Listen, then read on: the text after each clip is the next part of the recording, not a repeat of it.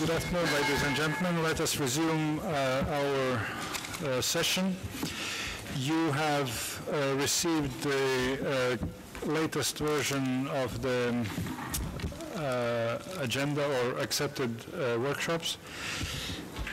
We have now agreed on 93 workshops, which are listed, which are listed in the order as they are accepted according to ranking and as a result of our decisions. We have the list of 15, which are listed maybe. And could we scroll down a little bit list to see all of the proposals? I do not see proposal 48 that was suggested to put on the. Is it? Yeah, it is. Good.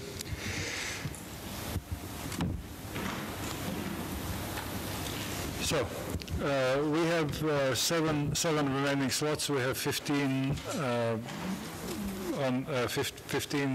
proposals which we need to rediscuss because there were some doubts.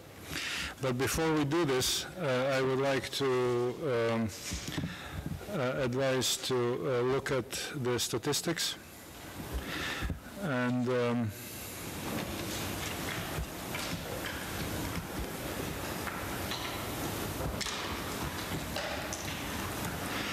statistics shows us that we're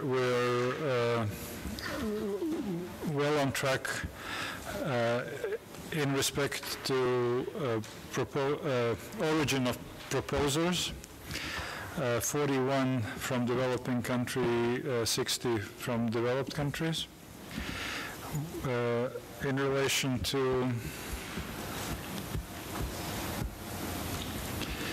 In relation to first-time proposers, still 40, grosso modo 40-60 is kept.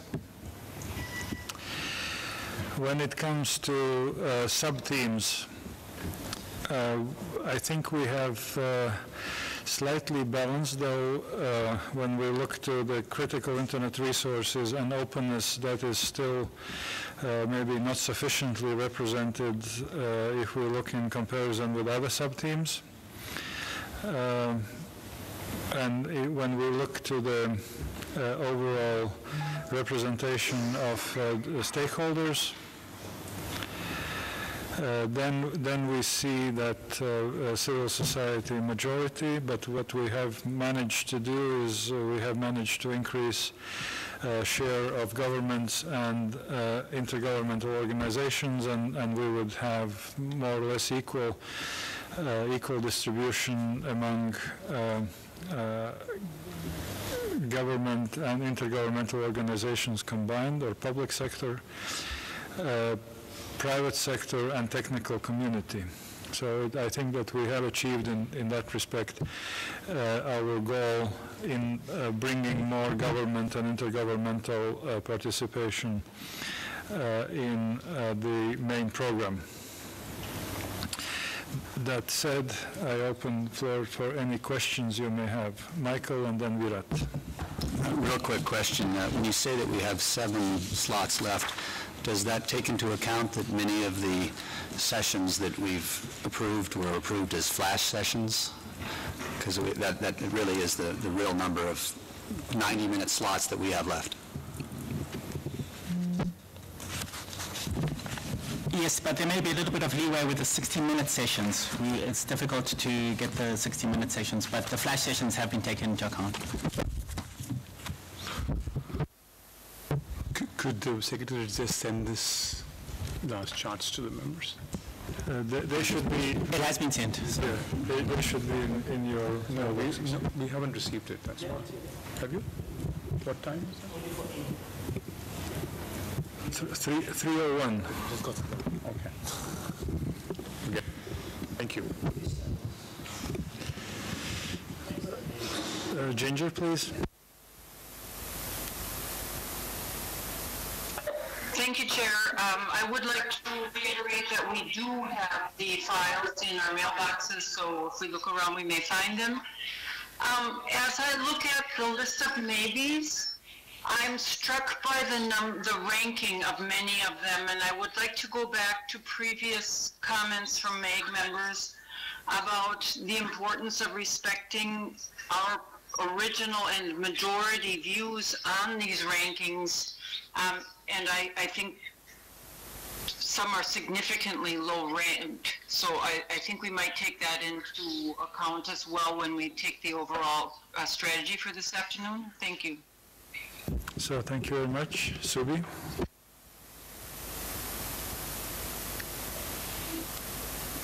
Yes, I just wanted to support the fact that we've done rather well on improving balance of teams and stuff. I take Ginger's point, but I believe that would be the purpose of the exercise. Subi, could you please come closer to the mic? I am keeping this. I think this helps. Otherwise, I'll type out comments in the chat box. Okay, Subi is breaking up, so she will type in the comments in the chat. Okay, thank you. Avri? Thank you. Avri speaking. One of the things I wanted to ask about was some of the other distributions. For example, we had not only encouraged the newcomers and developing economies, we had encouraged differing formats, and I know in the original 40 there was a chart, and that was there a rechart done on formats? I didn't see that yet. And just wondering how that one's doing. And so I was wondering, as we move forward, do we want to pay attention to some of the other distributions on this next pass? Thanks. If you look at the Excel sheet, yeah, you'll find the stats there.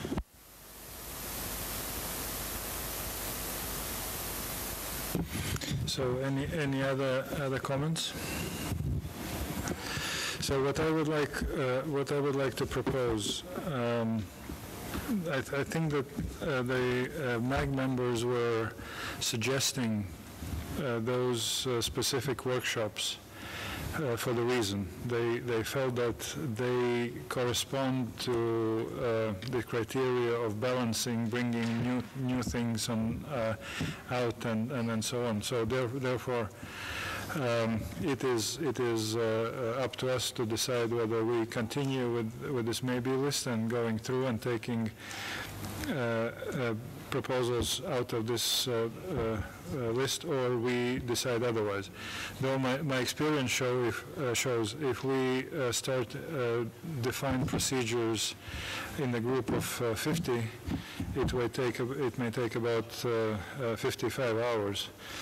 And we have only 1 hour and maybe half to conclude this part of the exercise. So therefore, I would suggest that we take remaining 15 proposals and still look at those balancing things, one-time proposals, and go through. And we need not to select 7. We may decide to select only 4, and then we would take in others based on the scoring of the MAG. But I still would suggest to go through quickly those 15 and see whether we can agree on which should be taken in. Marilyn and then Michael. Thank you, Chair. I was going to suggest that we maybe prioritize those where we have proposed mergers, since that conceivably will take 2 off, resulting in only 1, and see if we can reach conclusion on that quickly. And then again, I guess I wanted to just ask the Secretariat a question. I'm sorry I wasn't able to look at the statistics. I still am, so I need a clarification. Are we equating sustainable development as a theme with internet economy? Because if not, and they're not quite the same thing, they have a relationship, then I would like to look at these with an eye to any that advance and support our overall theme of sustainable development. For instance, 231, which was, I think Mark suggested, the proposers could take a particular focus on sustainable development, because I think that's a bit of a gap for us. We chose it as a theme. It's a really important year to be showing they're doing something on sustainable development. Thank you, Michael. Thank you for doing an excellent job of outlining what our goals are here and the different things we're trying to include, but I didn't hear you mention that we're also trying to bring some new ideas in here. I mean, that's, for me, that's very important. I think for a number of us, that's the reason we're spending so much time on this exercise. No, emerging issues is one of the sub-themes of our exercise, and indeed we need to bring new themes for sure. But not just emerging issues. There are new themes within some of the existing, the other themes that are well represented. So I would argue that, you know, it's in some cases we might be adding a new idea that is so novel that it might not be. It's more important to get that new idea than to somehow get more balance between the sub-themes. Indeed, Michael, we're both converted and we're arguing about the same thing. These are new things, they are emerging issues, and whether they belong to other sub-theme, if they are new and emerging. Virat? Sir, I just wanted to make sure that there's a lesson here for next time, and it's important that we record this, that if we are going to reward new ideas as workshops that can be pulled up from 228 and 151, then we must put that out as the criteria at the beginning, because it is unfair on people who send in proposals, following guidelines, sending out their points under emerging issues, and then learn that those who didn't meet the criteria are being rewarded in this discussion. I request that we take into consideration this, and next time, if new ideas is important, and I respect that, then we must say that, so that the publicly known transparent process allows people to provide inputs and proposals under that category, just as this year we have serious rewards for new formats.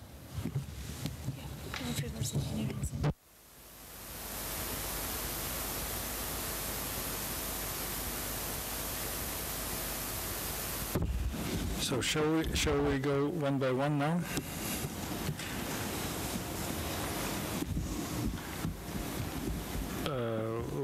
Let me put then up proposal 70.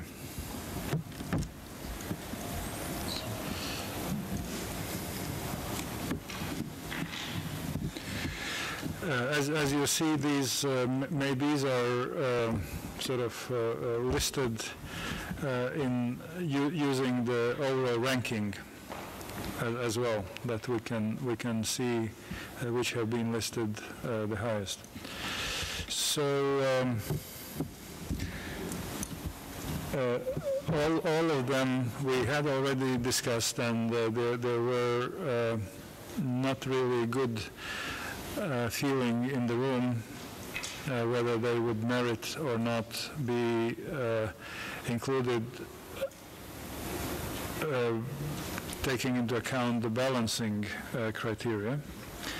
And I see Avri is seeking the floor. Please, Avri. Thank you. Avri Doria speaking. Yeah, I wanted to speak out in favor of this one.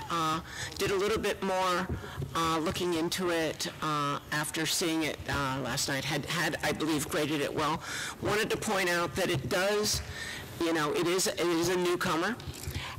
It is an emerging issue, both of which are lower than they could be. It's a different format. The hypothetical format that's being done is different, and it's an idea that is sort of a new. Not only is it an emerging topic, but it is a different way of looking at a very serious issue. Now, it has a minus in that it is civil society again. And one of the other minuses that came up is that the geodiversity of it wasn't good enough, and especially within this hypothetical format that they're taking of basically talking about that issue from various perspectives, it did seem a little shy there. Had a conversation with the organizer of it, and basically, got a gigantic willingness to gather both government and more geodiversity, and basically got the impression that they were sort of waiting to find out where they were. And I will also point out that it was in that first group of 10 that, it was our first maybe, it was in that group of 10 that was very close to being automatic. So I'd really like to ask people to reconsider this one because of those features. Thank you. So thank you very much. Any further comments? I had the impression that another workshop on maybe list was also geared towards the managing digital legacies, I think. But now I cannot find it very quickly. Michael? When we first discussed this, there was some discussion about somehow merging this with the right to be forgotten panel, but those are very distinct concepts, and the people involved are quite distinct. One reason I'm quite excited about this proposal is because it actually is one of just a couple things that were proposed as a direct result of an IGF meeting at the regional level. This was based on a panel that the Australians did at the Australian IGF very successfully. So far, I don't think we've accepted either of the two proposals that were proposed by IGFs directly. And so this would be a nice statement that we value the input of the regional and national IGFs.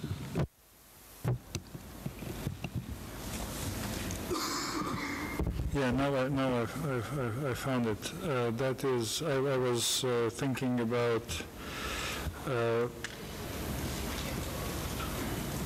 workshop number 33, mandatory data retention and human rights. Now, this is really this is a question of, after I die, who gets to log into my Facebook account, who gets to see my email. That's very different than the data retention laws related to law enforcement. So again, I thought this was unique among the sessions, and a topic that's only been discussed in the U.S. for maybe the last 5 months. So it's brand new. Fiona? Yes, thank you, Yanis. I would just suggest that based on a principled matter, because both the first two workshops on this chart, number 70 and number 35, both actually on merit scored within the 100, that we would accept those two. The first one scored 75, and the second one was merit-based ranked 90. And I think if we're going back to that principled merit-based thing, I think just letting those two through would make sense, so we can move on. So thank you for helping me out. Subi? Subi said that for the reasons mentioned, she doesn't support inclusion of this proposal. It does add to the thematic stakeholder balance, and we already have enough workshops on the topic. Okay, thank you. But now, if we follow what Fiona said, maybe that could help us accelerate these things. They would be, these two, number 70 and 35 would be in based on merits. That's in top 100. And since we did majority of balancing already, if we would accept proposal of Fiona, can we? I see nodding, and Ginger was also in agreement.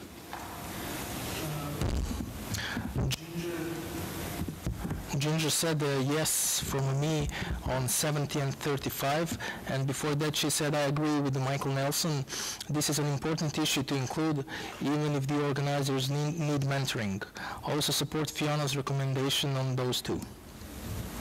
So then we have agreement of MAG, and we go straight to 63.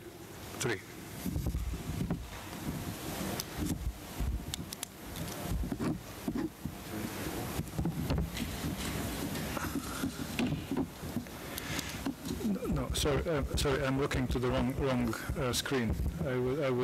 I need to look to the next ranking. It is 231.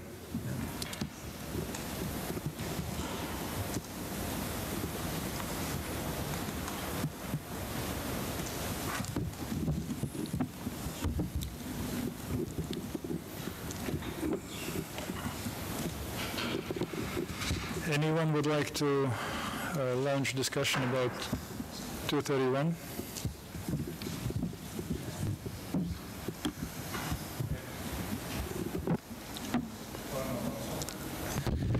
Sorry, because I think that I have in my computer a different...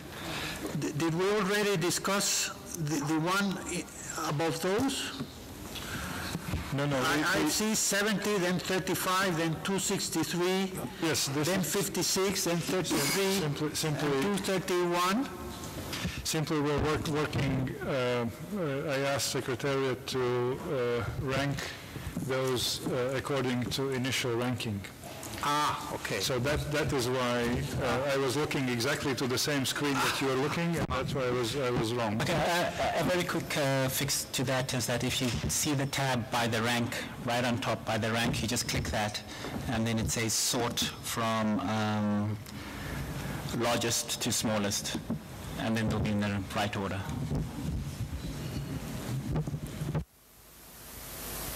So that was lesson in computer literacy.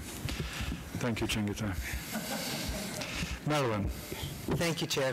I just want to preface my comments by saying something that I feel, I don't want to debate it, but I do just want to express this. I think we have to be a little bit careful about assuming that there's some kind of meritorious judgment in the ratings that we did. We're all different, and we did the best we could, but really this is an exercise in being human in how we got these ratings assigned, and I think we should all recognize that. So I appreciate the opportunity to talk about 231, which was ranked 111. As I said before, and I know Mark made a comment about this, I'd like to come back to that. One of the main things I think this can contribute is that it brings in a regional perspective that is not otherwise actively participating, and that is business from the MENA region, business from small SMEs from other regions as well as it's described through those industry associations. It is business focused, so I would say there is definitely a gap in the fact that it focused on SMEs across the regions. It does not include government, and it doesn't include, although in some of the countries the associations are NGOs. They are required legally to be NGOs, but by no means would they be called civil society. Mark's suggestion that the focus be on sustainable development, I think, is an excellent suggestion, and particularly if we were to ask them to focus on the sustainable development and digital economy aspects that are of concern and are related to internet governance. Thank you. Thank you. Mark? Yes, thanks. I won't repeat that point. I just note it would enhance the percentage of private sector orientated proposals. Currently it's 10%, isn't it, so of all the proposals. And then secondly, there were no low scores. They were all 3s, 4s or 5s, so I think there was a general consensus amongst the MAG members who were scoring and commenting that this was sort of above the borderline mark. See what I mean? So I would support it. Thank you. So thank you. May I take that we would add this one as well? I see no objections.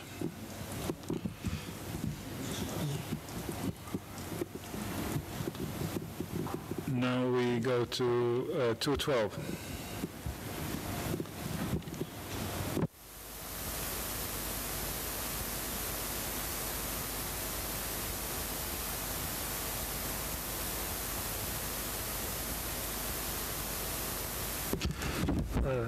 Please, Flavio. I think there are other proposals and maybe even someone that has been already accepted by us. This brings a different perspective to the engagement of youth. We'll discuss the questions related to youth from the point of view of the principles of internet governance, taking into account different principles that have been defined and analyzing those principles from the point of view of youth. And this will also discuss the youth manifesto that has been proposed by civil society in Europe with funding from the European community. This is a multi-stakeholder approach with people from different continents that will take part of this. So I think it's meritorious.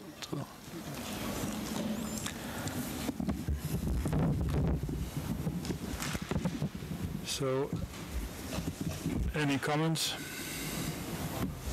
Madeline? Yes, Chair. I'd like to maybe take stock of how many youth sessions we have and the kind of diversity that's represented as we look across the board. I think I rated this one as not as highly as some others because I did feel that it was it was sort of I saw it almost as a meeting of a like-minded group working together as opposed to being a debate or bringing in, it sort of felt like it's a project that is evolving to the next step. It does engage youth, and so for that reason I was interested in considering it, but I did have some concerns about how it fit into the landscape of all of the workshops that included youth.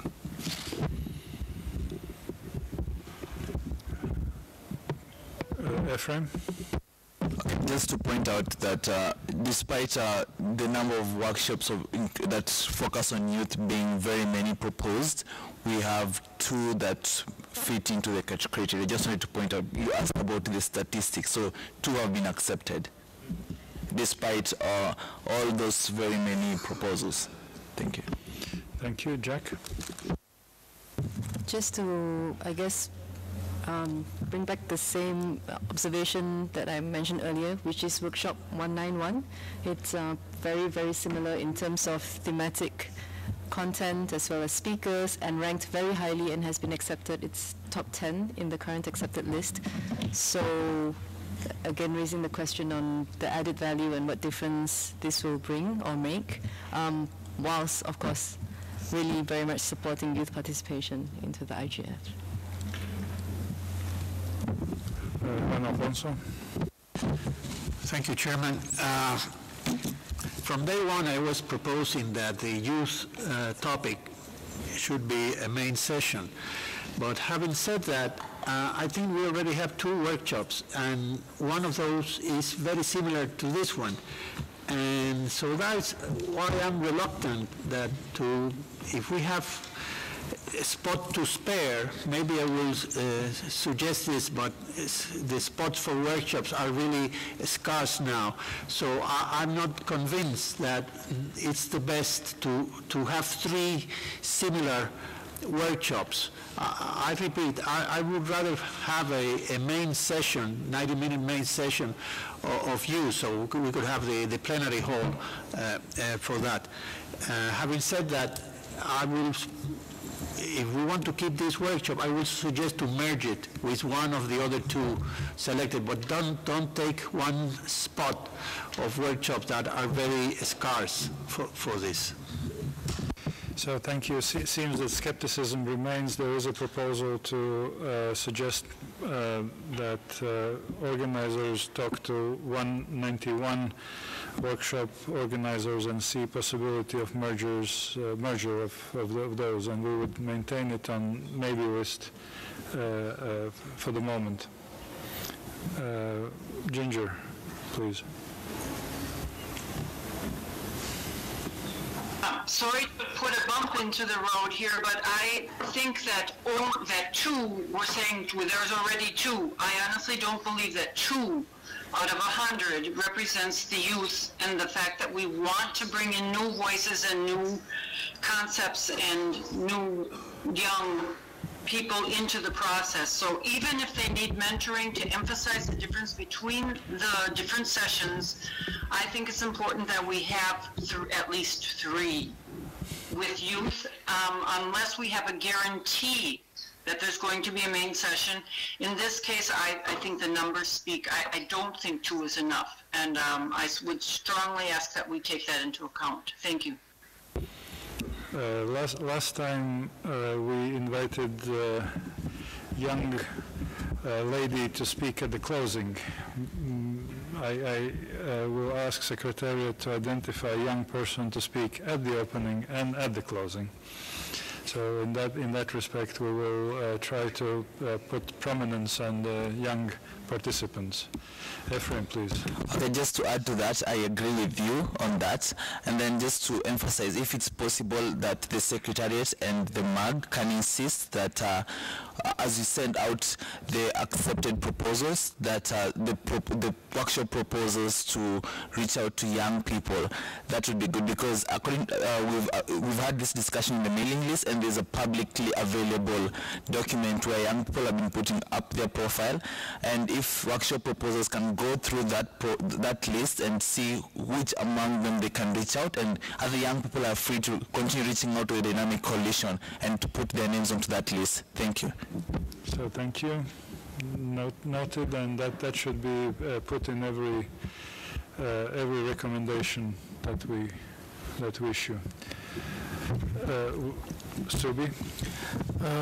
Just a short note from Subi. She said that she appreciates the chair's statement. She doesn't see new voices here. It's more an amplification of similar voices. So I support a main session on youth instead. So thank you. Let us move to the next one. We maintain 212 on maybe list, and we go to 213.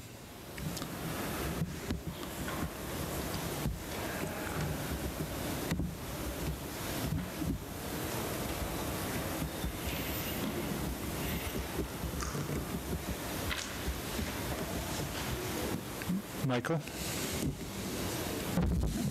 Again, this is a very practical, very immediate concern to a number of companies that are in the internet infrastructure business. It's also an immediate concern for a lot of the civil society groups that are trying to understand just how extensive surveillance is. This is about transparency of what's really going on inside the internet, what kind of law enforcement requests there are for data, who's monitoring what where.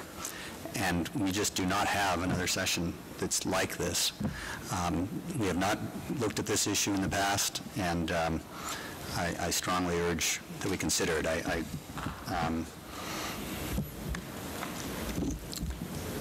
And again, while it doesn't have a lot of private sector people involved as yet, I'm sure they will be involved. So thank you. Reaction? Virat? Actually, this is one of my favorite sessions, but this session only makes sense if those who order surveillance are on the table. The difficulty with holding these sessions is that most people don't realize that companies that are required to respond to questions asked by civil society are forbidden to respond or give information under law. And this session is then becomes a shooting at the darts at a signboard. So if you can get not just government officials but intelligence agencies to come and inform, or at least Interpol, to say what is it that they want, why do they have this, what are the processes, then I think it will be meaningful. Otherwise it will be the same old with the two main parties, one which is bound by law to be mum, and the other who orders surveillance unavailable. If they are not in the room, let's not have one more of these sessions. Michael? Strongly agree with that. I mean, obviously, you want the full spectrum of speakers there, and I think that would be the desire of the organizers too. But we have not had this particular session on this issue of transparency reports, and I think that's why this would be new and different. I do know there will be some people from law enforcement coming to this meeting, so if you need, I'll volunteer. Maybe Virat, the two of us, can volunteer to reach out to the organizers and give them some suggestions on either current law enforcement and intelligence community members, or probably better, former members of those communities who could talk a little bit about the context and how they see the world from their side. Thanks for making that point, Virat. It's one I should have made.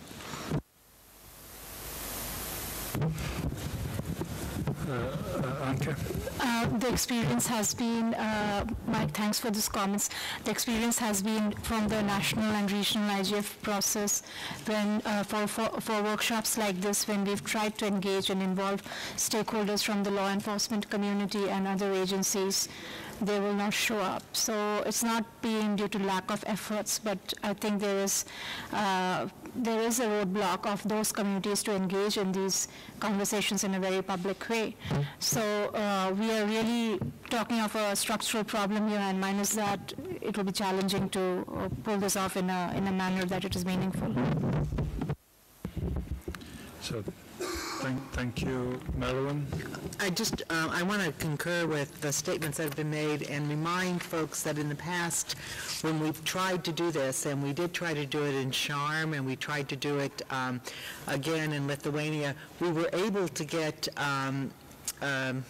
the UN organization dealing with organized crime. We were able to get a speaker from the UK SOAC. We were able to get MOG, et cetera, but we've never actually been able to get, and we even got a jurist, a senior jurist from Egypt, but we've never been able to get the folks freed up by their government to be able to accept this kind of invitation. So then, judging what you said just, Marilyn, this is not a new kind of issue. This has been discussed on a number of occasions.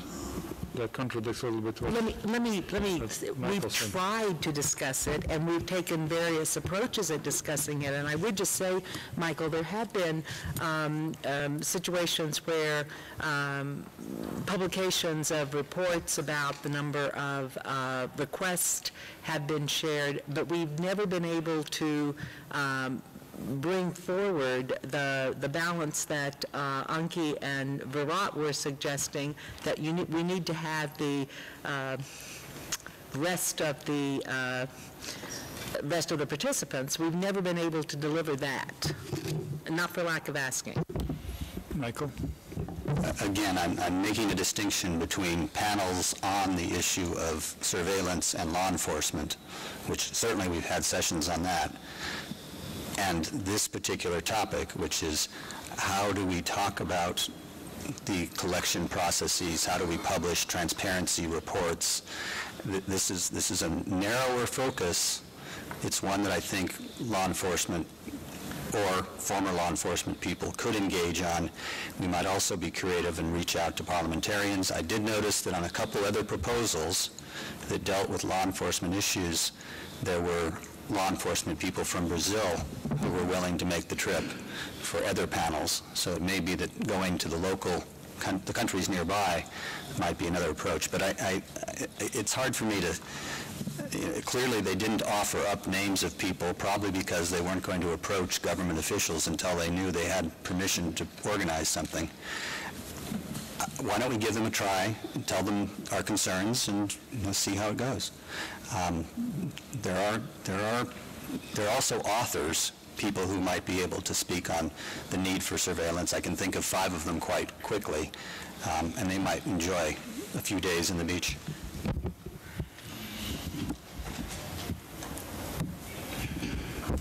Honestly, I don't feel the room. Of course, I can say let's go for it, but we still have another 10 and then 4 slots remaining. Virat? If there is a provision under which the Secretariat can reach out and we have the time to park a slot, and if they come back with names, then actually it could be a very valuable session. But if that's not the case, then we have to just move on. But I'm perfectly willing to go with that option if that option exists and it's practically doable. So shall we then agree that we would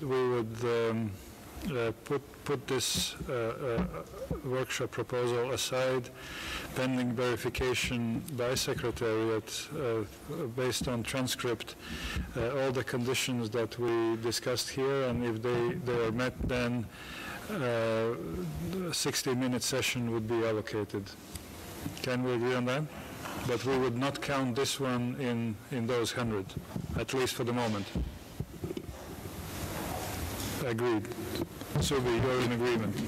Oh yes, she's in agreement. She just had a note on one other thing. She asked, once the supporter has introduced a session, can we get a clarification on how many interventions each of us is allowed to go on supporting the same proposal? I ask this in the interest of time.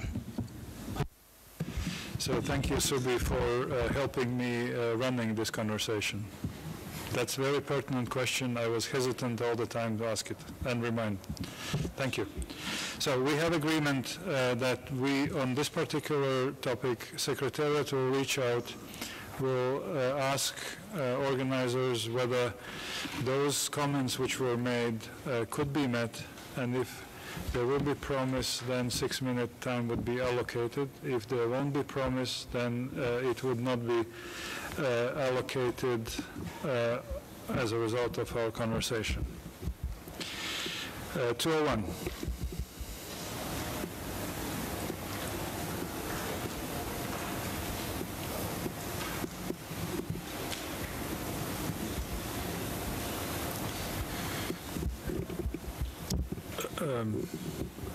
Flavio, please. It's just to remember arguments that have already been done before. Although we have already approved another workshop on IXPs, this brings a much broader perspective from also economic side with participants from all multi-stakeholder groups, from private sector that are involved in running IXPs, with civil society organizations that are also running, governments, and so on, so from different continents. So it's, the other one is much more focused on technical side if we see the list of participants. So I think that... so thank you. Juan Alfonso. Yeah, Chairman, I don't want to take much time here. This is the workshop that I would like my senior officials in my ministry to attend. So that said it all. The other that we have in IXP is more implementation, and this is more to the reason for including this in policies. So I think it really it's interesting. So thank you. Slobodan? I support inclusion of this, and as I said, it is a unique aspect of looking at the things. It's not technical, it's related to sustainability. So thank you very much. So I hear no opposition. Shall we include? Yes. Decided. Next one.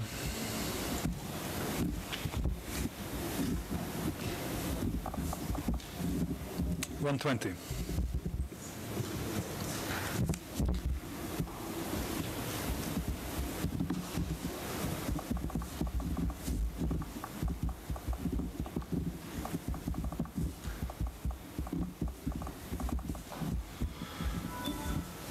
So launch of publication.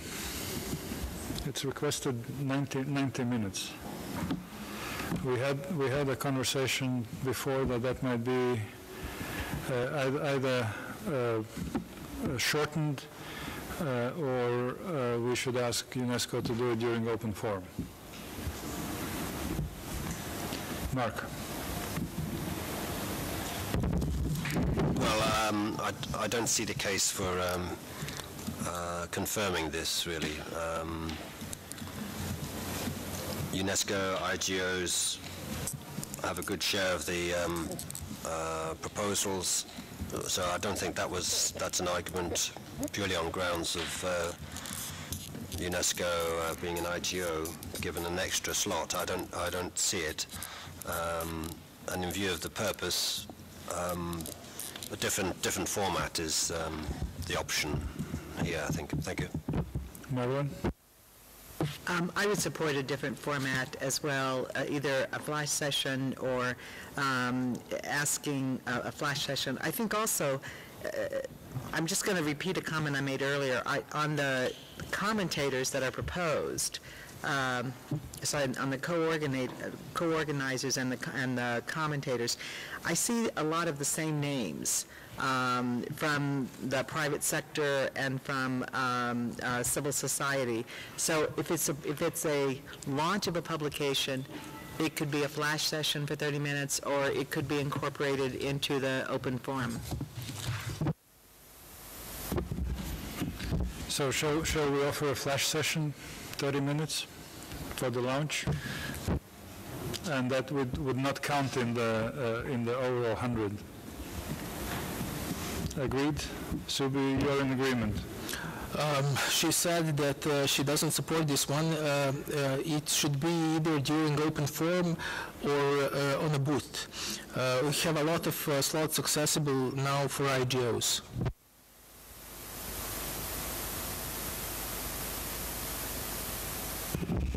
So can we all live with offering flash session and do not count it in the overall 100? Yes, agreed. UNESCO happy? Thank you.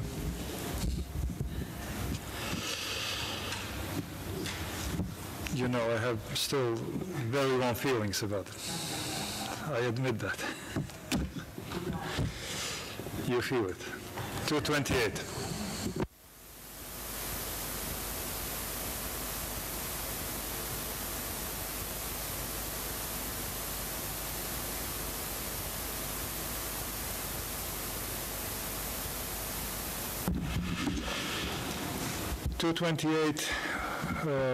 We had a conversation. There is a proposal also to merge it, a proposed merger with the 208, which is also on this list.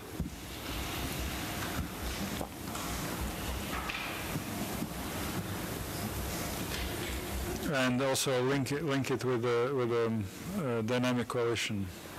Marilyn. Chair, perhaps I'm one of the people Subi was referencing. I don't need to repeat everything I said before, but I stand able to say it if I need to. I support the decision we made. Let's try to merge 208 and 228 and link them to the dynamic coalition.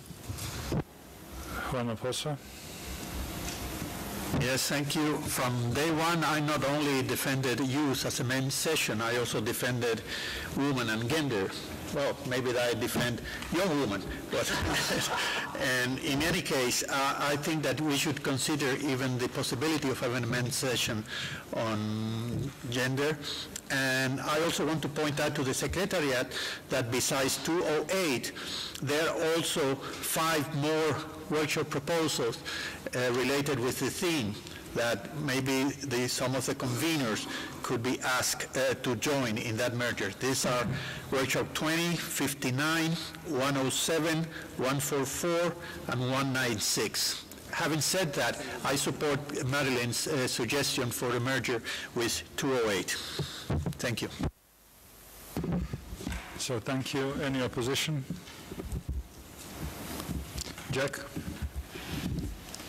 not in opposition, but to support the merger as well, and for it to go through as proposed, linking with the dynamic coalition work where possible.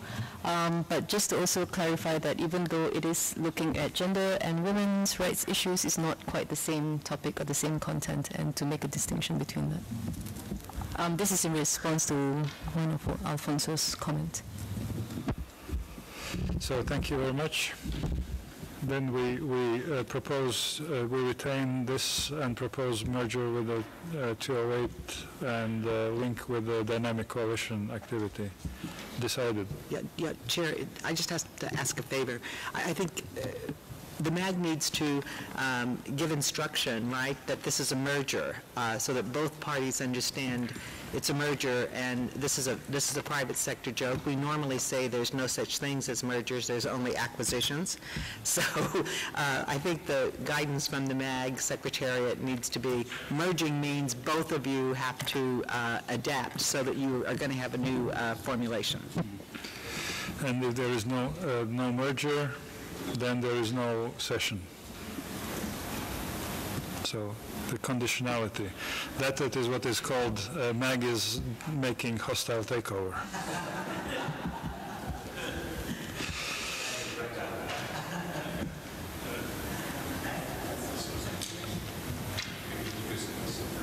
Uh, 216. Yanis, just to note that Subi supports the merger as well. Thank you, Subi. 216.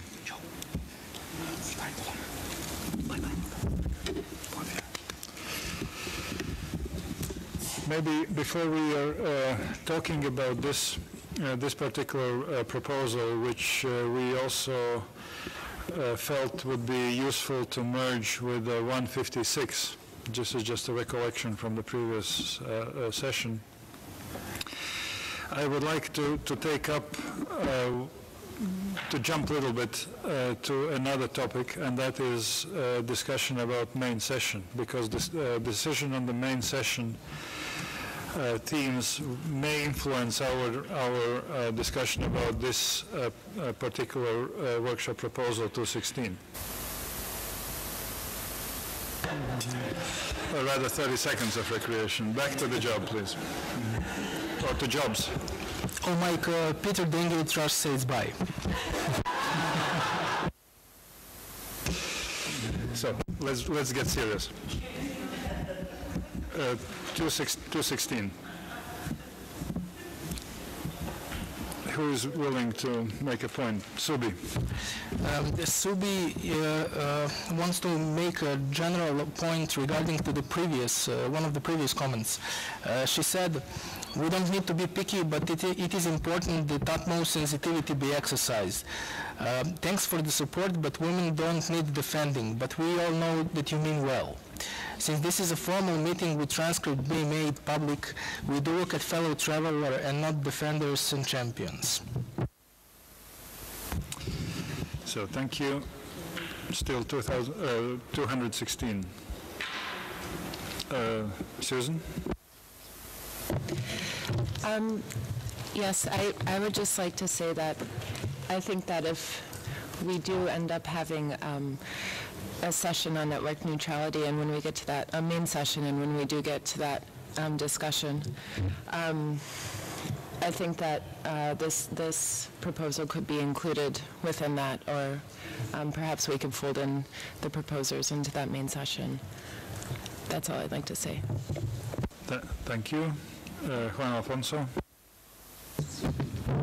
Yes, Chairman, I was the one who proposed this in workshop in this round, and I think it's important, that's why I propose, but I am saving the defense for the next one that I think is more important. So this is a negotiation. We'll put this in square brackets and move to the next one, please.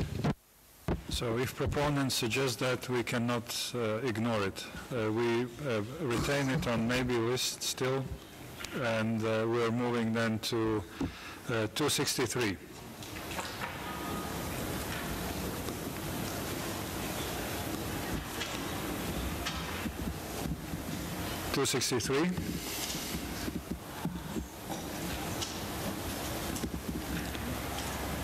private sector proposal, new proposer, and Juan also is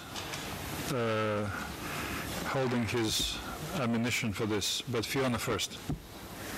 Yes, thank you very much, Giannis. I just want to bring to the attention to fellow MAG colleagues that it's 4 o'clock and we have 2 hours left, or just after 4. We have yet to discuss the dynamic coalitions and we haven't discussed the main sessions, and I think it's going to be important that we actually come to agreement, at least preliminarily, on the main session topics before we leave Geneva. So I would suggest we perhaps give another few minutes to this and then call time, and then if there's still no agreement, the remaining slots just go to the ones that, scored the highest on the initial thing and we move on. I do have some observations to share on this entire process, but perhaps I'll wait and do that once we're done, or maybe on the email list. So thank you. Again, it's not that much. We still have five proposals to examine, and then certainly if there will be still slots, they will go to the highest score. But since we have started this process, we need to continue. It would be unfair. Simply, we may shorten up discussion and be more swift. Juan also. Yes, recently we talked about this workshop proposal. What I propose now is to retain it and please, and the Secretariat to include governments from the region to be participants in the panel. I think that we could convince very easily that governments that has experience in this, like maybe Colombia, Brazil, it's also listed here, even the very humble experience of Cuba that we are only beginning, but we could be there as well. So, but I think that the whole topic, it's very relevant in our continent, and not only our continent, because this is relevant, the link between this technology and development and the way of how to really measure that link. I will reiterate that Raúl Katz is the world leader in this thing, and I urge you to consult his writings. We recently had in CSTD one of his latest things, and I think that this is really important. I know that all workshop proposals have merit, but I think it has a special merit. It could be even, as I told before, improved with some panelists from Latin American governments. Thank you. Jack, your flag is up. Opposition for inclusion?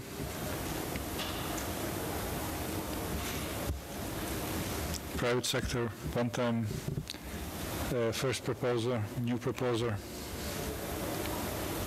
no opposition, decided.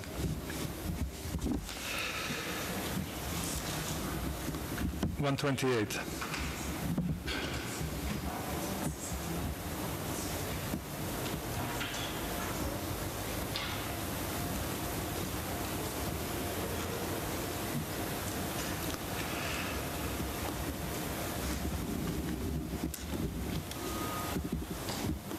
$128.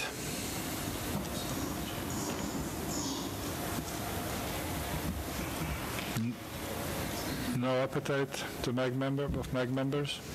UNESCO? Just provide some updates during lunch break.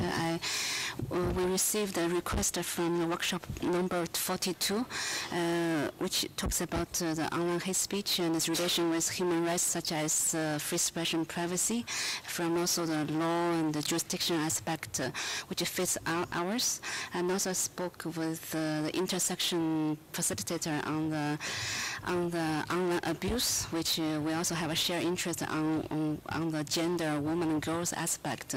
And after all, we also want to focus this workshop on the youth and the youth radicalization, as we have taken from our June conference. So in this way, I wish we can fit this theme better and better frame this huge topic in IGF to make a more specific focus. Thank you. Marilyn? Actually, the question I was going to ask is, how does this relate to those two other workshops? Hate speech and then the Dynamic Coalition on online abuse. Do we see it as a sort of a series which have relationship to each other but have different facets and different audiences? Or do we see it as a continuum? If I could better understand that, that would help me understand how it fits. This seems to me to be focused on something that is undoubtedly of interest to governments and to citizens, and that is what I might call the abusive use of the medium. Maybe not everybody thinks it's abusive use of the medium, but it is I think it is a high-profile topic in many capitals today. Jack? I think what's specific about this proposal that's interesting, that was also defended earlier, is that it's focusing on youth radicalization, which is not a topic that was covered in proposal workshop 151. But otherwise, what I would recommend is for this proposal, this workshop proposal, to then make sure that they are recommending speakers from this workshop into workshop 151, which has already been accepted and has quite a broad and strong thematic hold. And in terms of where the interlinkages are, I would hope that there will be enough outreach to all of the different workshop organizers that may have interlinkages to input into the best practice forum process, for example, which is what we started doing. Thank you. Giacomo? Yes, I think that this topic is very important, and I strongly support it, especially because in some region of the world, and I would suggest to the organizer to take in account specific regional cases, this is really a very hot issue. Virat? Mr. Chairman, it's been rightly said, this is becoming a very difficult issue for governments, especially in view of some of the developments related to ISIS. Governments are paying a lot of attention to this issue. There is, though, a requirement to include some of the other government officials or law enforcement agencies or intelligence agencies again. In this case, may not be intelligence, but law enforcement agencies from the countries that are susceptible to such radicalization. It's current, it's happening, it's right on top. And by the way, since we last spoke, IGO is not exceeding its numbers. They're less than what they were. So I think if you get another one for intergovernmental organizations, that will be a good idea. It will help the balance that we originally set ourselves up. Thank you. So Subi, last one. Subi said that she strongly supports it. This is an extremely important issue, and we need more diversity of regional perspectives. So then I would propose that based on also balancing and increasing intergovernmental participation, we retain this, but specifically ask to organizers to focus on youth radicalization as an issue that is important for governments. Thank you. If that is decision. Yes, thank you. Now 3 to go. 56.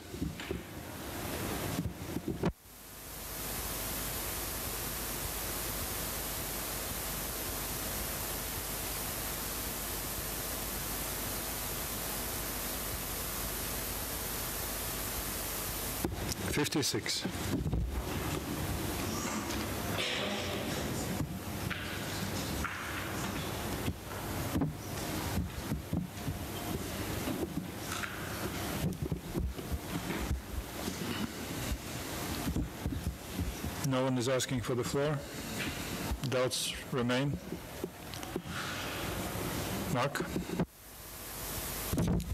Thanks. Yes. Well, I'm sorry if it's repeating what I said earlier about this, but I thought this does bring focus on an issue that's not covered elsewhere, mobile banking and barriers to that, and challenges and security and so on. So I see it having value as a session at this year's IGF. So I would support it, and I thought it was a very good proposal. But to extend participation to sub-Saharan Africa. Thank you.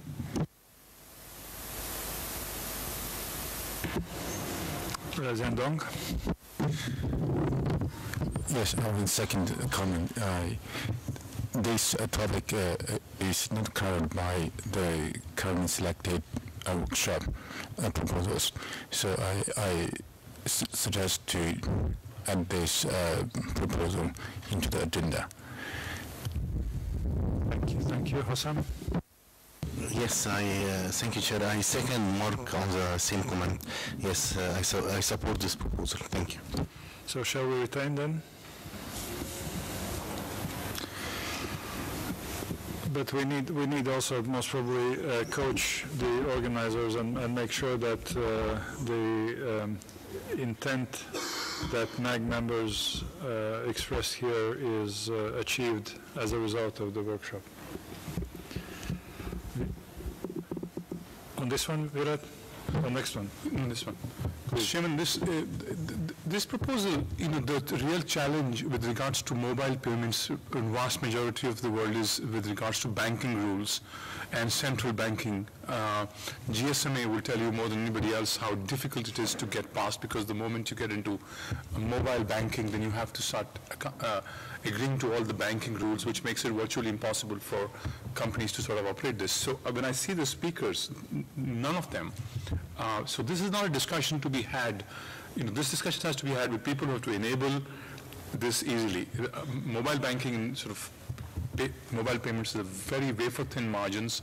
It doesn't work. Operators don't love this, but the only way it can happen is if the regulatory environment is right. And this is not the speakers and this is not the place for that discussion.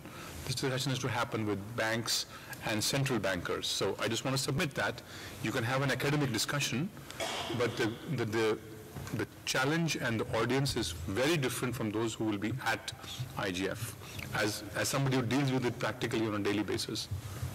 Can we then put it conditional and taking into account what you just said and ask Dominique get in touch and making sure that this aspect that you raised is factored in, and we need to get somebody who can speak on this very subject, and if that condition is not met, we disqualify, we take it off the program. Can we do conditionality? Good. Yanis? So we also proposed that we put a requirement to widen the perspective and speaker diversity, especially to invite more government participation. So thank you. This proposal is conditioned with a change in participation and bringing this regulatory aspect in.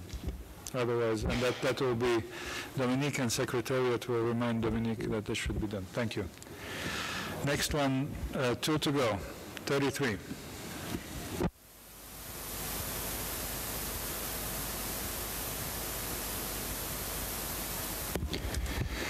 We had doubts about this because of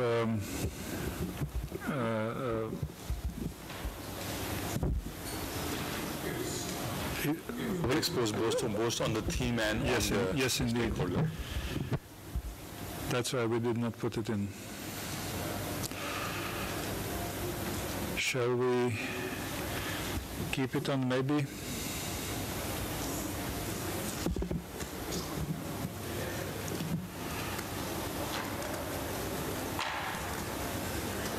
No one is opposing. We are keeping it on maybe list. The last one, 48.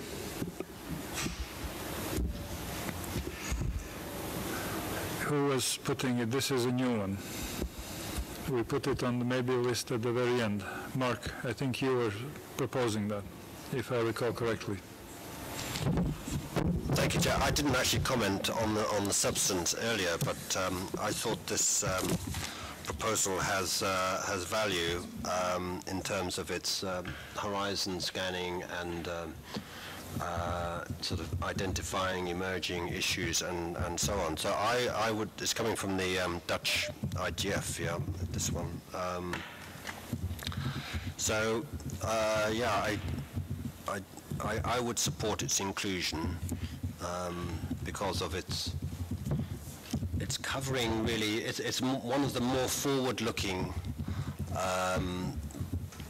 substantive agendas, and the IGF needs more of those. And, so I would argue on that basis, it's horizon scanning, looking ahead, and provides value, additional value in that for that reason. Thank you. And if we would retain, that would be mostly on merits that this is an emerging issue and something which is maybe not well understood. Sita, please. Thank you, Chair. This is Sita. I would support this proposal because it's a continuation of the national IGF as what we already did for Australia. Thank you. Thank you. Subi? Subi said that this is a fantastic theme and a great content. She strongly supports it. It brings government participation and it is a new issue. We'll need to enhance speaker diversity. Zhendong, your is up? No. Based what we heard, any opposition of retaining 48 on the merits that this is a new, upcoming, emerging, not well understood, as a result, badly scored? It is so decided.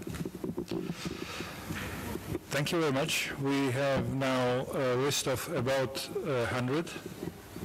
Maybe not, but what I would like to suggest now, we agreed that Secretariat would have discretion of a few workshops. Otherwise, now when Secretariat will put all the accepted workshops in relevant boxes, we may discover that one or two slots are free or available. Then Secretariat would take workshops from the highest scored in case that would happen, and this exercise should be done fairly soon, that we inform potential workshop proponents very quickly. Otherwise we would inform those immediately, those which proposals were retained. Virat, please. I agree, completely agree with the proposal, Chairman. So thank you very much. I think that concludes the selection process for the moment. We will be informed by Secretariat on regular basis on the progress in contacting workshop proponents, organizers now. We had some conditionalities. We will be hearing reports on those. And we now can proceed to remaining agenda items that we need to examine. And those are dynamic coalitions, interregional dialogue, main sessions, way forward. Shall we take it in that order? I suspect that main sessions may take longer time, and if we can get through quickly dynamic coalitions. Marcus, would you like to introduce the topic? Yes, thank you, Chairman. Yes, I will refer back to what I said when we started this meeting, and also what I said at the December meeting, recalling the history of dynamic coalition and the raison d'etre for going ahead with them when we started the IGF. It was then a way to a compromise between those who wanted to create a very elaborate structure with working groups for intersessional work, and those who didn't want any of that. So we said, let dynamic coalitions emerge, let people who share the same interest work together. We discussed on several occasions how to deal with them as we moved along. Some of the dynamic coalitions fizzled out, some others produced useful work, but on the whole they remained on the fringes of the IGF. And what we discovered, well, we also saw that those who fizzled out, some of them were actually mainly created to have a slot in the annual meeting. Some of them didn't produce reports, so we tightened gradually a little bit the criteria, make sure that they produced the report before they were given a slot again at the annual meeting. But as I said, some of them actually produced reports. Now the downside with that is that this work that was produced on the fringes of the IGF never found its way back to the main session, to the main community, be that for approval or be that for rejection. And we have some of them that produced fairly elaborate booklets, like the Dynamic Coalition on Rights and Principles. But this booklet, this publication, as I said, never went back to the main IGF, the mainstream community. Now, I'm not sure whether they would actually, it's a fairly solid, elaborate paper, but the mainstream IGF may or may not endorse these principles, but we are in a position now that they are kind of independent of the IGF, present themselves as the rights and principles of the Dynamic Coalition of Rights and Principles, which has hardly any link left. And I think this is somewhat problematic. On the other hand, we have the Dynamic Coalition. I think Andrea is sitting behind me on accessibility for people with disabilities. They did have a main session. They organized a main session in Sharm el-Sheikh where they actually presented their work to the broader community. And I had hoped then that the main session would actually endorse these guidelines, but for one or the other reason, the chairman of the session then forgot to ask the question, do we all agree with that? And I'm sure at the time the main hall would have approved with acclamation these guidelines. So here we are, and the proposal is we had calls with the Dynamic Coalitions and they all agree to be better integrated, that we actually prepare a slot at in the main session, and in the current program it's 90-minute slot. I think this would be perfectly adequate, and this slot would not be for discussing in depth the substance of what work they may or may not have produced, but just to see whether or not the mainstream of the community actually agrees with them or finds these outputs as not acceptable. It could be a kind of reality check that also gives the feedback to the Dynamic Coalitions whether they actually move in the right direction towards a consensus-oriented outcome. As I said, I don't think we would have any issue with the Dynamic Coalition on accessibility. They produced excellent work and they are in the process of updating their guidelines. They have been adopted by the Secretariat, and in planning the annual meeting, the Secretariat looks at these guidelines and they are operational. But in this particular case, it would be, I think, beneficial if they were actually labeled the IGF guidelines, and that would also allow the IGF to show to the world there is clearly a tangible outcome. The Dynamic Coalition on Network Neutrality is actually preparing a process to come up with a statement. They had previously prepared a framework that has been transferred into the Council of Europe, but again, that was never discussed it was always discussed in the meetings of the dynamic coalitions, but never in a main setting. Now, network neutrality is by far a more controversial subject, but if we let them go ahead with their plan, and they will go ahead with their plan without bringing them back to the main session, we may have some outcome that will be some kind of outcome of a dynamic coalition, but which will not have the reality check of the main session. So I think this would be beneficial, I think, for the IGF, but also for the dynamic coalition, and it would be in line of strengthening an outcome-oriented IGF. We made the comparison with the work in the IETF, the Internet Engineering Task Force, where any working group starts with a bird of a feather, but there's always a feedback then to the mainstream, to the Internet Architecture Board, and no standards gets adopted unless it is tested by the broader community.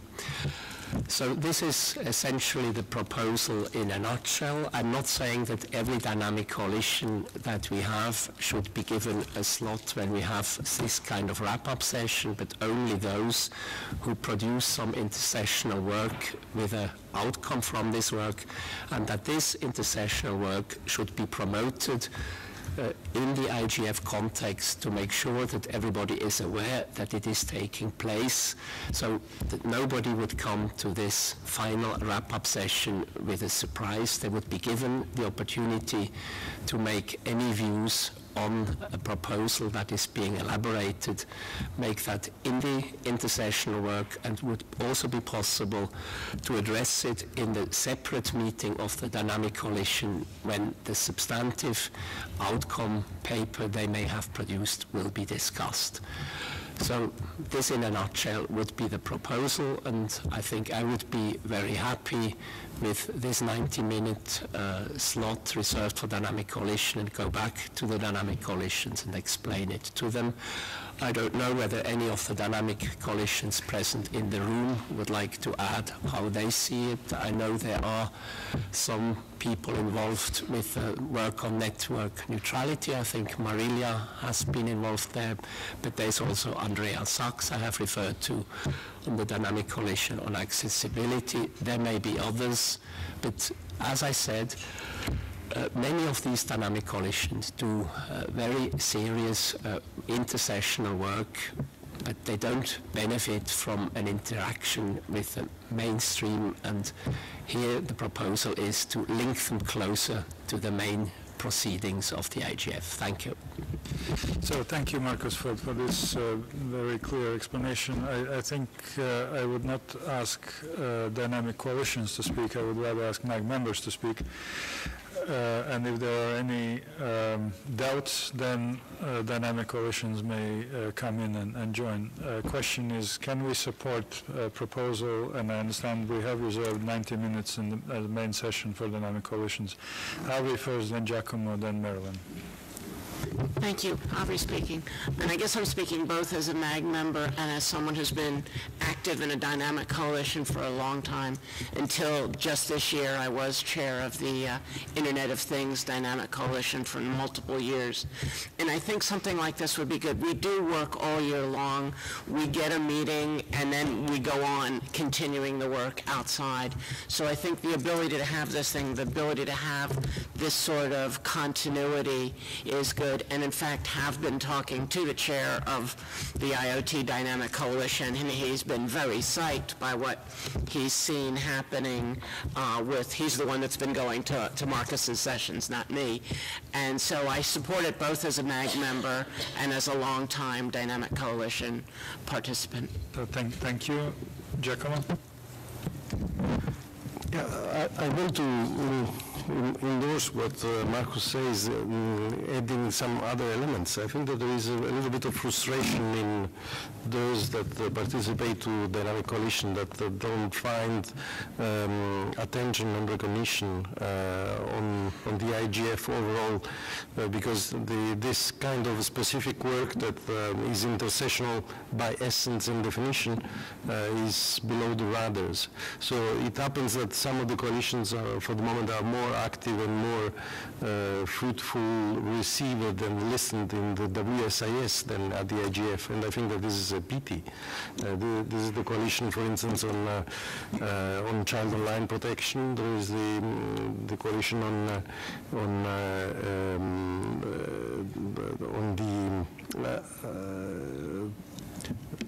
the climate change and others that have been found very hard to find the recognition within the IGF. So this initiative is very welcomed, and I hope that this could be able to re-establish fruitful links. So thank you. I think Marilyn also will support it. Very briefly.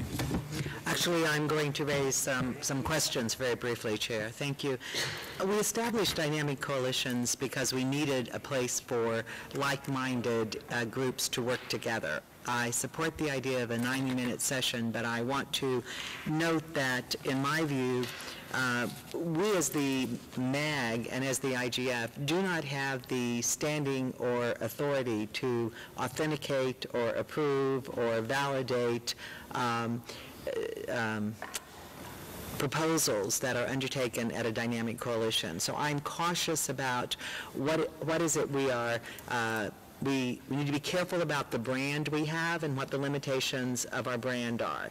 But I do think it's very useful to have the 90-minute session, but I think we also need to remember, and you can tell this by looking at the membership of the dynamic coalitions, this is really, and this is a good thing, this is really typically like-minded or groups that are interested in a particular topic doing deeper work. And I don't want to make them into something they're not, while also recognizing them. But I have this caution about not assuming that we are putting any kind of approval. The final thing I will say is we went through this a little bit with the national and regional IGFs, and the coordinators worked together to develop some standards in order to be listed on the website as a national or regional IGF. There are activities that take place at a national and regional level who don't meet that threshold. We have similar light standards for the dynamic coalitions, and that allows them to use the space and gather, and I want to protect that as well. Thank you. Remote participant. We have two. The first one is Malcolm, Jeremy Malcolm. Please, Jeremy.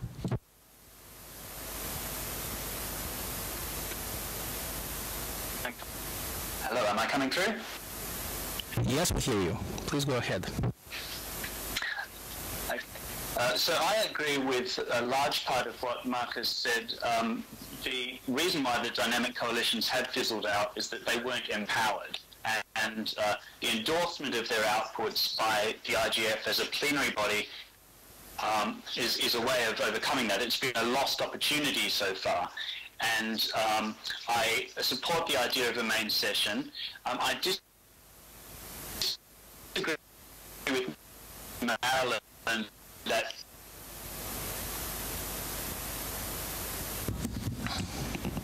Jeremy, we lost exactly you. What this main session would be for, but in turn the main session also needs to be... You've lost me? Yeah, could you repeat the previous 3 or 4 sentences? Hello? Yes, you're getting through now. I think that the main session also needs to be empowered. I think the main session also needs to be empowered in the way that it considers the outputs of the dynamic coalitions. And I think just having a main session leader who says, do we approve this, and having information is not adequate at all. We've seen other sessions where the outputs of workshops or dynamic coalitions have been presented in that fashion, and it's been very lacking. People have not attended that main session. I think we need a much more deliberative process to consider these outputs. for the next IGF, if the deliberative poll process goes ahead, that's one attempt at putting a deliberative process into place, and that's an experiment for the future. But for now, I'm thinking of something lighter weight for endorsing the outputs of the dynamic coalitions. There is an idea rating project, which you can find online at idearatingsheets.org. I think that would be a very suitable way to get a more tangible and considered response from the plenary group to the dynamic coalition's outputs, rather than just having a session leader saying, do we endorse this? It actually requires a bit more thought to go in, and it gives a much more a much better idea of how well a proposal has been received. So I really encourage everyone to look at this idea rating sheets model and consider that for this session. Also, thank you, I think maybe if there were two main sessions with a break in between, that would even be better than one. So thank you, Malcolm. I think if we agree on in principle, then modalities will be considered by coordinators of that session. So thank you for your contribution. And Subi, please very briefly, because we need to continue on yes, other topics. It is a brief comment. She supports the idea, but it shouldn't just be a reporting in session. We'll need structure and key framework, otherwise this can get confusing. Complete support for a main session. Agree with the comment of MAG not being a validating body for dynamic coalitions. So thank you very much, Subi. I think Marcos will take everything into account, and hoping or relying on Marcos' experience, I have no doubts that session will be very successful and will be well thought through. And Juan Alfonso is in a good agreement with us. Thank you, Chairman. I take this opportunity to ask a question. Please excuse me, because I'm new here. I don't know if you already discussed this last year, but 2 years ago, the working group for the improvement of the IGF mentioned as one of the recommendations the need to have outcomes in some way.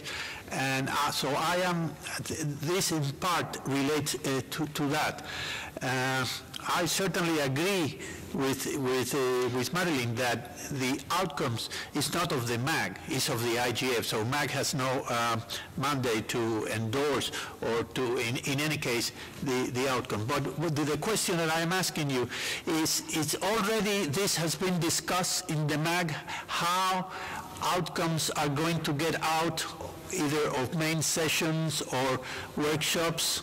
If it's not the case, I don't think we have time to do it now. If we will have to do it maybe in the virtual and all this process, maybe that will be a good topic for the next presential meeting. But my real question is, it's already some discussion been carried about that? Because that need a process, that need a very, it's not easy in my way to really comply with that request of the working group for improvement of IGF. Juan Alfonso, this has been discussed immediately after working group released recommendations, and actually it has been implemented already, or everything we do is taking into account these recommendations. The best practice work stream, intersessional work stream, all that is done with that in mind. So we're working on implementation of these recommendations.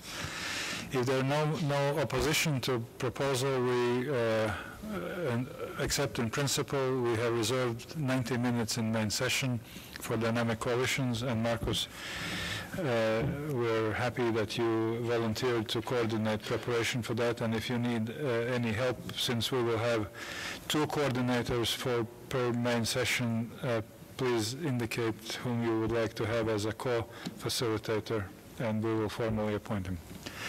So now let us move to next item, and that is interregional dialogue.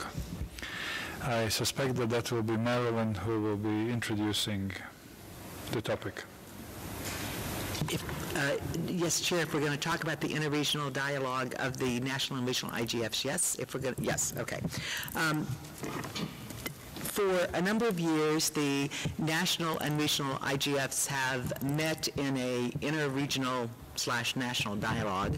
It typically is a 3-hour session. It is not a main session. It is self-designed by the representatives from the national and regional IGFs. There are some who are here today, including Mark Buell from Canada.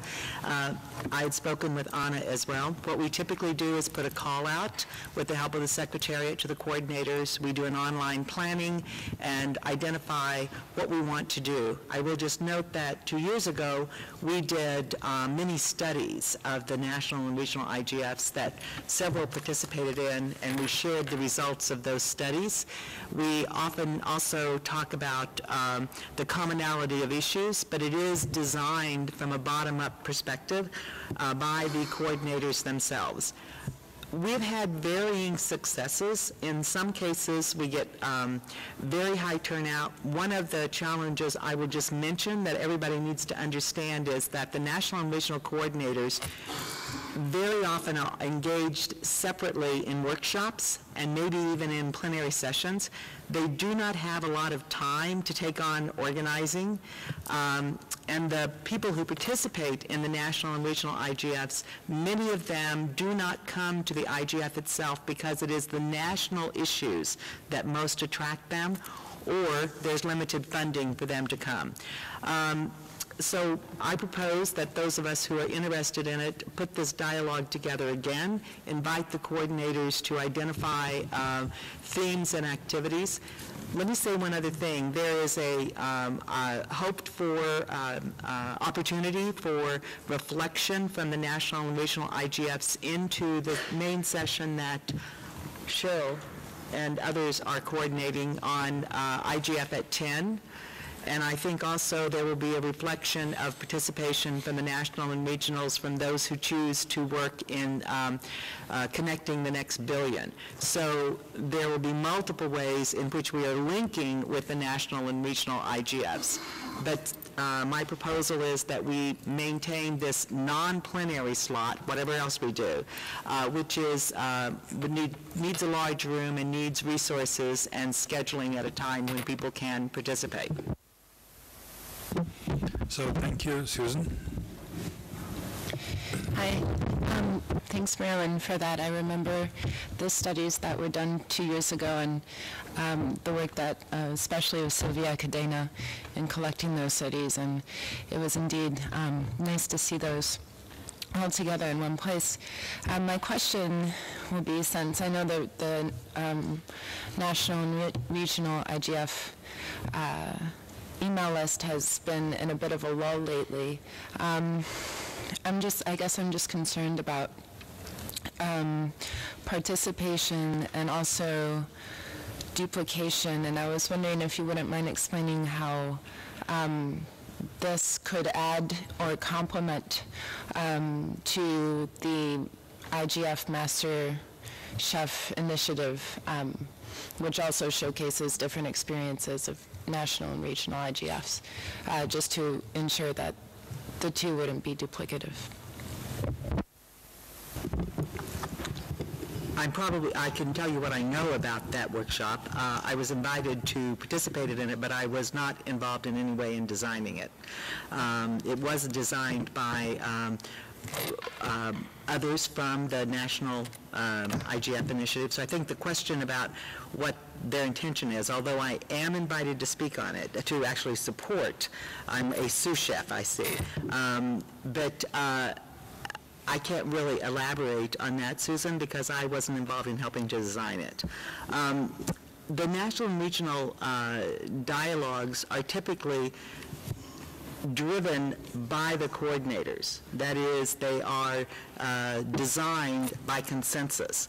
And again, it's an opportunity, in some cases, the coordinators choose to spend a good amount of time sharing their experiences and their challenges. In other cases, they choose to focus on issues.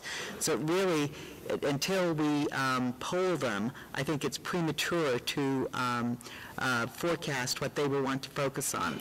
On the issue of the list, I spoke with Changatai, the Secretariat, who is going to assign a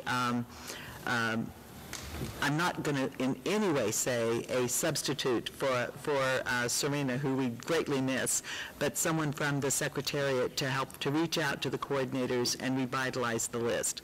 The coordinators, for those of you who are on it, really don't use the list because they are busy working. It is merely a form of communication, but the idea would be to send an email to them and invite them to participate in a WebEx call and brainstorm. And maybe we might also hear from Mark about his thoughts as well, since he is also a coordinator.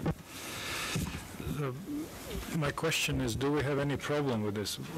Is any reason why we're discussing this? This has been on the agenda many years subsequently. I went last year, I remember, and then spoke. We have room allocation. This was confirmed by host country. Do we need to spend more time taking into account that we have two outstanding issues to discuss? I see no reason. If it's not on, we're not discussing it as a main session, we should just... No, it's not the main session. Yeah. Okay. So, God bless this meeting, and big room for 3 hours will be allocated. Let us move to main sessions now.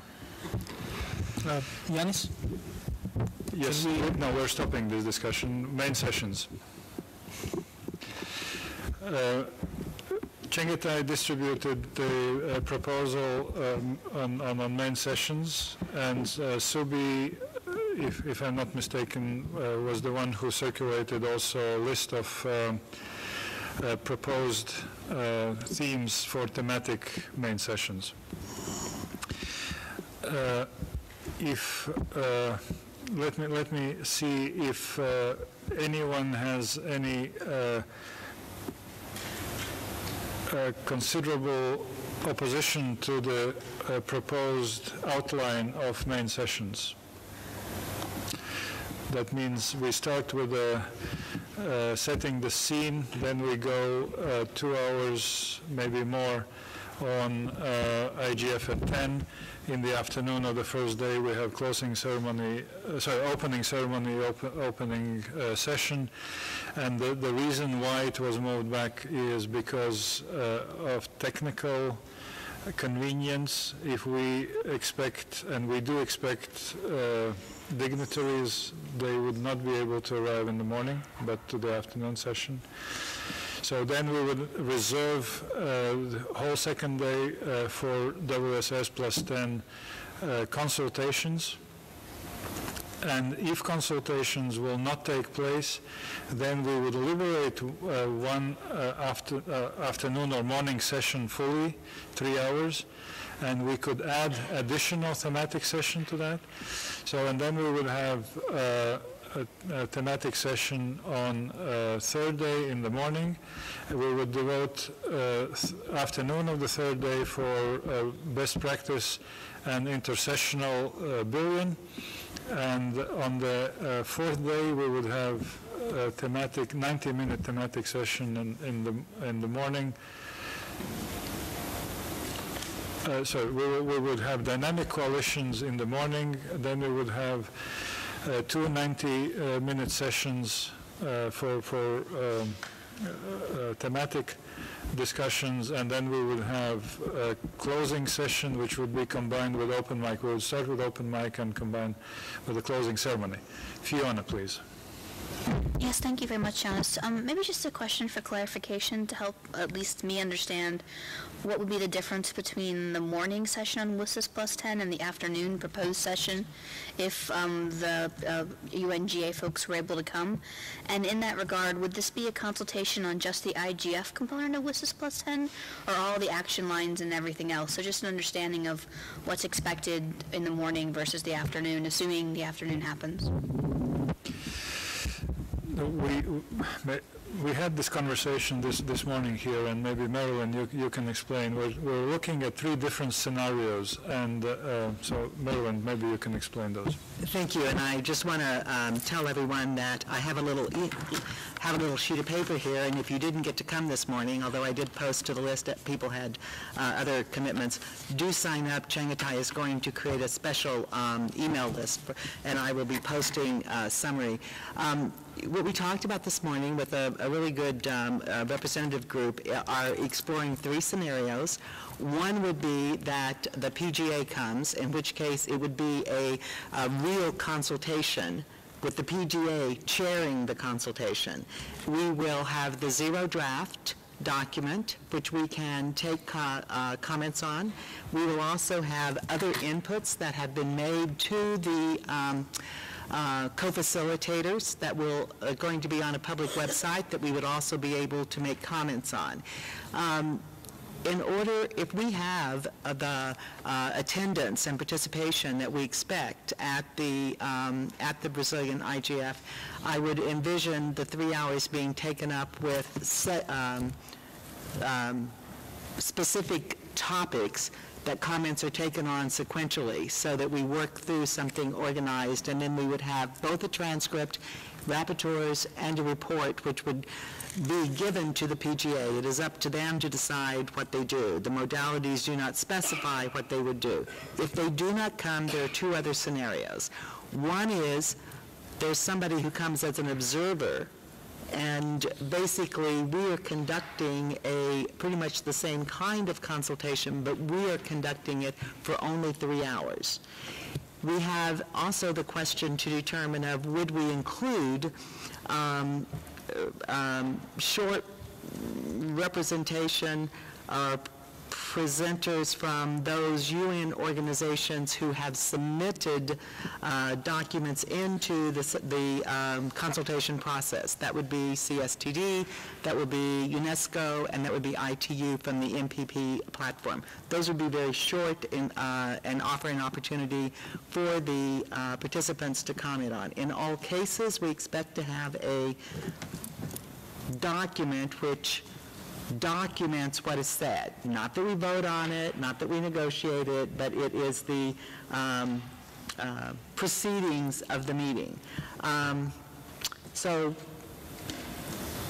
as I said, we're working on 3 scenarios that we will, after the appointment of the co-facilitators and at the first meeting of the stakeholders in New York, which right now we think is either the 30th of June or the 1st of July. We'll know at the end of the week. We would then plan to issue a formal invitation to the PGA's office to come and engage in a consultation. Remember, the PGA will change in September, and it will be Denmark. It is Uganda now. So thank you, Marilyn. Avri? Thank you. Avri speaking. You asked, does anyone object to this? I haven't gotten all the way to finding it objectionable, but I do not understand why we're investing a whole day in WSIS plus 10 at the IGF. Also, while I'm speaking, on the questions of the thematic sessions, are we talking about 2 topics or 4 topics? But, so that's another question. But I really do not understand a whole day of main sessions invested on WSIS, so perhaps somebody can explain to me why IGF is doing that. Thank you.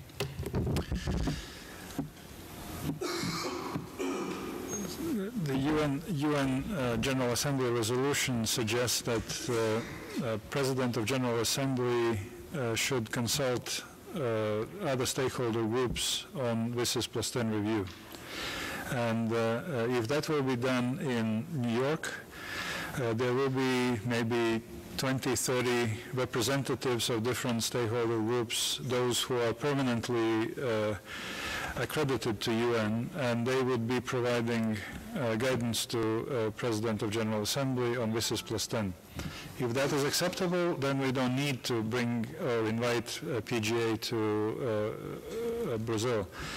If we think that potentially consulting with 2,000 representatives of different stakeholders, stakeholder groups in one place during 6 hours would be useful, so then we reserve those 6 hours and invite PGA to consider. If PGA says no, then we liberate those and organize something else, or leave them completely empty, because we also discussed that we may wish to leave some main sessions simply empty. allowing broader participation in workshops. So that is the logic behind it. We will know more in June, and it will not be too late to revert and make decisions how use this time otherwise.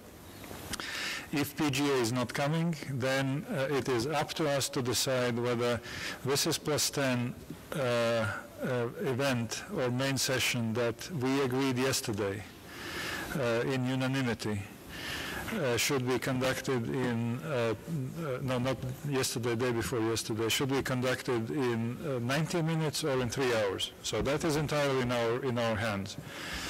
So that's the logic. Elizabeth and then Fiona again. Thank you, Chair. Just in the interest of time, I'll be as brief as possible. 2 points about the schedule that's been put up there. I would express one concern with putting the IGF +10 session ahead of the opening ceremony. I think it would be much better to do that within the framework of the later schedule. And one of the proposals I have for that is perhaps that session could be the morning, the following morning, and the WSIS +10 consultation could actually be split on the possibility that it might be a 6-hour session could actually be split over 2 days. And there are 2 reasons for that. One is obviously that if there is a section of time that is used because the PGA and the consultation will not take place, that would fit quite nicely probably in sequence with the IGF review. And secondly, if it is a consultation for these people, perhaps in consideration for them, spreading it out over the 2 days might be more effective for our communication. So thank you. One of the arguments why this IGF at 10 is scheduled early is dignitaries and ministers could attend it, and they would not attend it on second, third day. That is our experience. Fiona, please. Yes, thank you, Yanis, for the further explanation on the previous point, and for Marilyn for providing the further details as to the 3 possible options that are on the table. It would be helpful to get the paper circulated and to see that so we could react appropriately. I think from my perspective, and I appreciate that people are pointing to the MAG in their individual capacity, but for a government official, you cannot divorce that from your that you work for an administration.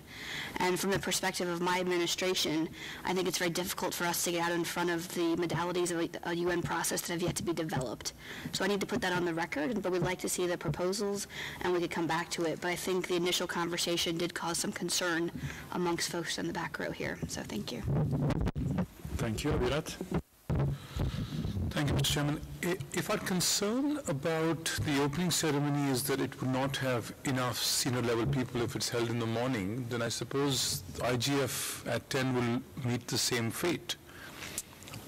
And therefore, to put it in the morning would probably lose us the exact same people that we are missing because we are moving the opening ceremony up. So I'm not sure how that works out. So that's one question you might, please. We're talking on very, very important people who may come in the afternoon, fly in a helicopter and then fly out. I will not specify who they may be, but there was a reason why it was specifically requested to be put in the afternoon in order to maximize chance that very, very important people would come in the afternoon. Okay, so if that is the case, then I understand. But I would still, I think we should keep a placeholder on day 2 in case as it develops. And I think the idea that ICC basically just put forward, which is it possible to split into 2 days if the PGA does come in on our request, and I suppose they will stay overnight and we might want to take a break between the 6 hours of consultation, in which case this could be held in day 2. But I just wanted to leave some flexibility there. Let's not get to all those decisions today.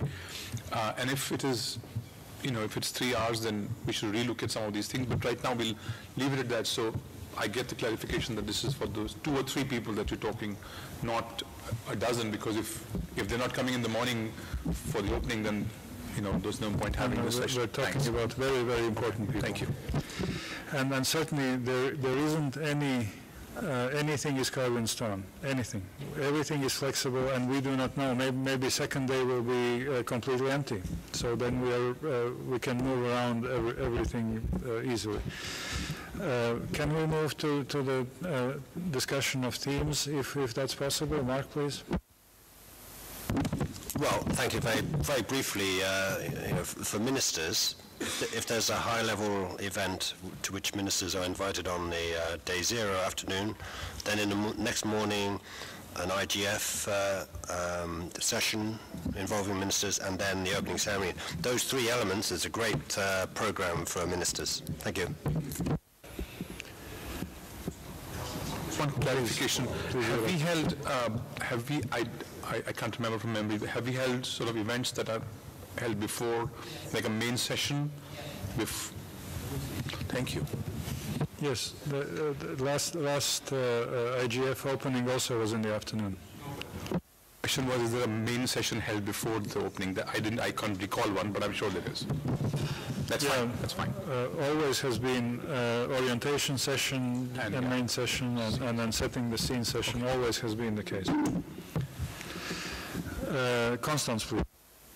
Yes, thank you very much. I think this is a promising draft. I wonder if there's any value at the beginning of the week to reflect any of the IGF outputs, because the program of work we're preparing for the VVIPs is focused on WSIS and IGF issues, so institutional internet governance issues, and they will not have a chance to get a sense of the actual outputs of IGF 2015. So I wonder if there's any value in including in the beginning of the week any kind of information session on intersessional activities. The other question I have is whether or not we should rename the main session intersessional, as it doesn't seem to be very clear in terms of terminology. Maybe IGF best practices and policy options for connecting the next billion. Thank you. The answer to the first question, that might be raised in the setting the scene session or hour. And on titles, everything is possible. That's entirely up to us. This is just a placeholder for the moment. On themes, can we get on the screen a list of proposed themes?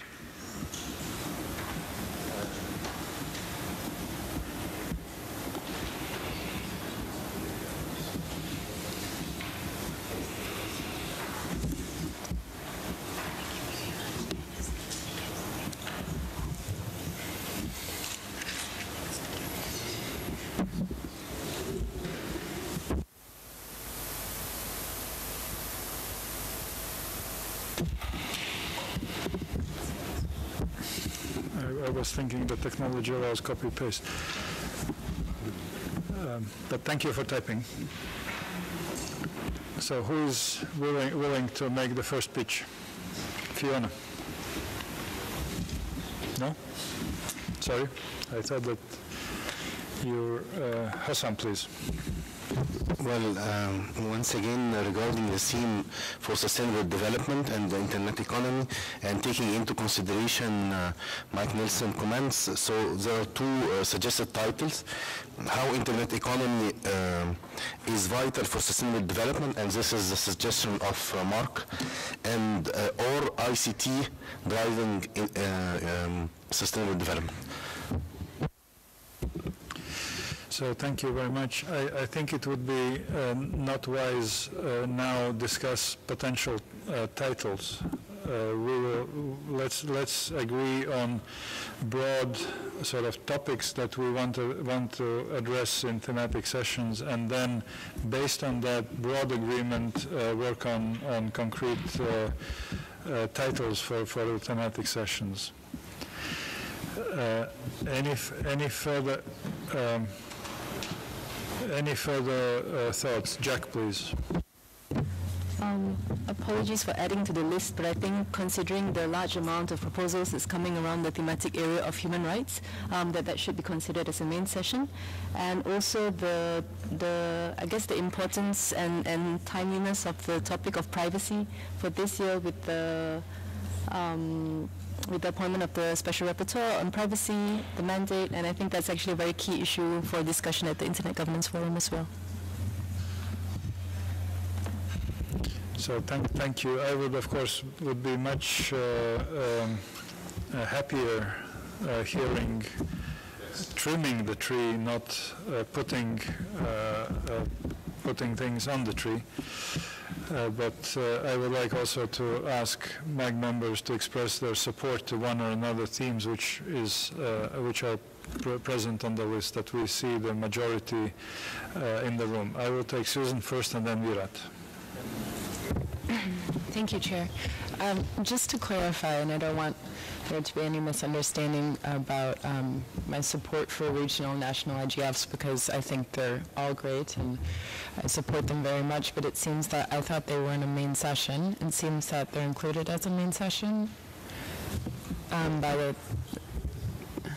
No, that was proposed as a main session topic, but we equally know that there is a coordination meeting, 3-hour session for regional national IGFs. Okay.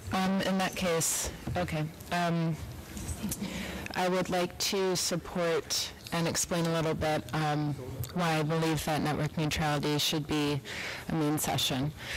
If we take the proposals submitted by the Internet community as any sort of barometer or indication of what the general Internet community is caring about and is interested in about, we see that there are, I think, in total 8 proposals that dealt with zero rating, 2 of which I think were accepted, at least. There are other proposals dealing with zero rating that were not accepted. Zero rating is a sub-issue of net neutrality. So I think, given the interest, and given that the beauty of the IGF is that government officials and policymakers can come to the event and understand the different solutions that are being proposed or discussed in other jurisdictions, I think it's a really valuable opportunity for people to come together to discuss this issue over the course of the event. I understand that network neutrality was a main session last year. I don't think that's a reason to automatically preclude it from being a main session this year. I also think that there have been many developments that have been happening on this topic since last year. We're also seeing a broadening of kind of the tripartite classification of net neutrality actors. We're seeing involvement of CDNs, we're seeing involvement of Tier 1 ISPs and transit providers. I don't think this is an issue that's going to go away. I think everybody could benefit from a discussion on it, and so that is why I would propose that we have a main session on network neutrality. Thank you. So thank you, Susan. Virat? Mr. Chairman, we have space for how many? Finally, 2 will go through at best? How many of these will go through? So on the previous slide, we have for a moment 3. 3 thematic sessions reserved, and if WSIS plus 10 will fall through as planned, then we will have 4th. But not necessarily we need to fill every slot. So I want to remind myself and ourselves about the conversation we have every time we start the new MAG session in February, this time in December, where people vehemently oppose the need for main sessions and long main sessions and so many main sessions. And now we are back to sort of filling out every square inch that's left. So I would sincerely request that we should stop at 1 or 2 at best, because we sort of, if we tend to forget what we do between 4 months of meeting last time, then next time the same subjects will come up, and I'm reminded of the Swiss cheese. So my request would be to actually keep it at 1 or 2 maximum and leave some space. Last year, as you're aware, net neutrality came in at the end of May, because it was in the outcome statement of Net Mundial, and therefore it sort of came up as a new subject, and that might happen this year. We are quite some time away. I would request that we certainly look at sustainable development. This is the main theme. It is linked to a lot of work that's going on in Geneva, in New York. This is the year that we're looking for a renewal. So let's keep in mind our key objective is the renewal of IGF, is to engage the governments, is to give them the comfort that we're discussing their language, their issues, their concerns. And I realize net neutrality is an issue that's grown since we met last time, but sustainable development has universal appeal across continents, across nations, across regions. So would certainly strongly support sustainable development. I'd also think that we might look at we don't quite understand right now what Net Mundial would be, so maybe the host would explain what it would constitute, since there is other opportunities for Net Mundial. But I would certainly, from the ones that are listed, internet economy, given the fact that it's over $1 trillion invested in this sector, there's a lot of livelihood, jobs. People who love it and who hate it all want to be involved in the economy. I might make the minority at this stage, but I think internet economy is a sensible subject to get new perspectives, new people in, and it's a large enough subject. Banking, mobile payments, all of that stuff that we discussed but didn't find homes in workshops. A ton of that stuff can find homes here. It's not something that's been done before. We'll have a chance once in a year. So I would ask sustainable development and internet economy. Thank you. So thank you, Dominique. I have a question, and then I want to speak in support of several of these topics. So I still count 5 thematic sessions if the WSIS plus 10 doesn't happen, if the UNGA, is that right? You said 3? Sorry. Yeah, no, it depends how you count. Okay. The counting is not a science, it's an art. So you can count in different ways. If you count 90 minutes, then you have more. If you count 3 hours, you have less. Okay. For the moment, let's assume that we have 3 and see how far we can get with that. Okay. All right, just double checking on that. So I would support Vera and others on the sustainable development and the internet economy, mostly because sustainable development is actually a theme. But I would just like to say that we had a very lively and really good discussion and good debate last year on net neutrality.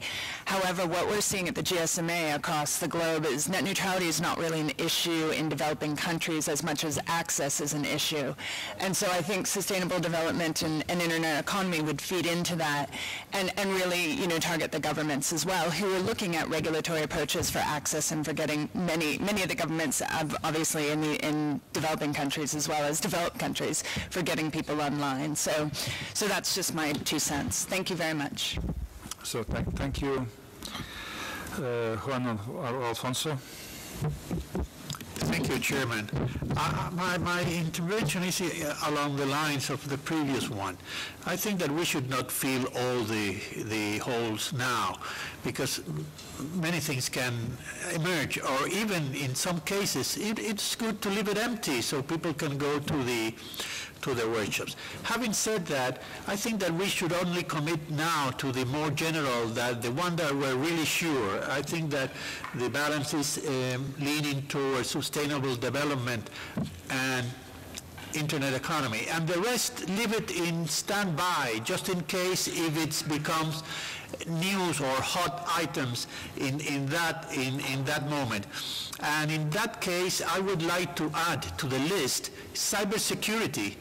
If we have done it this last year with all this Sony attack and all that, cybersecurity was a hot topic in that moment.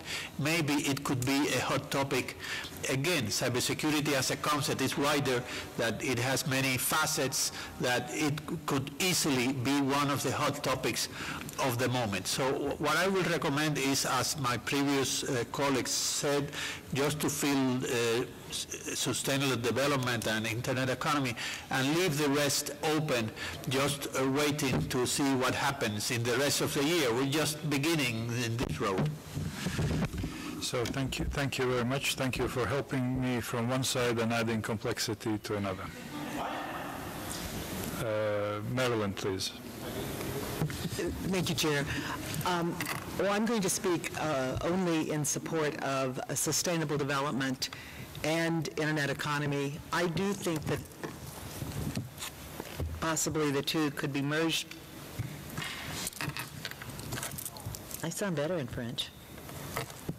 I want to get clarification of whether we are proposing this as two separate main sessions or a merged session. That's my first comment. No, I think that would be one. My second comment is I would propose to take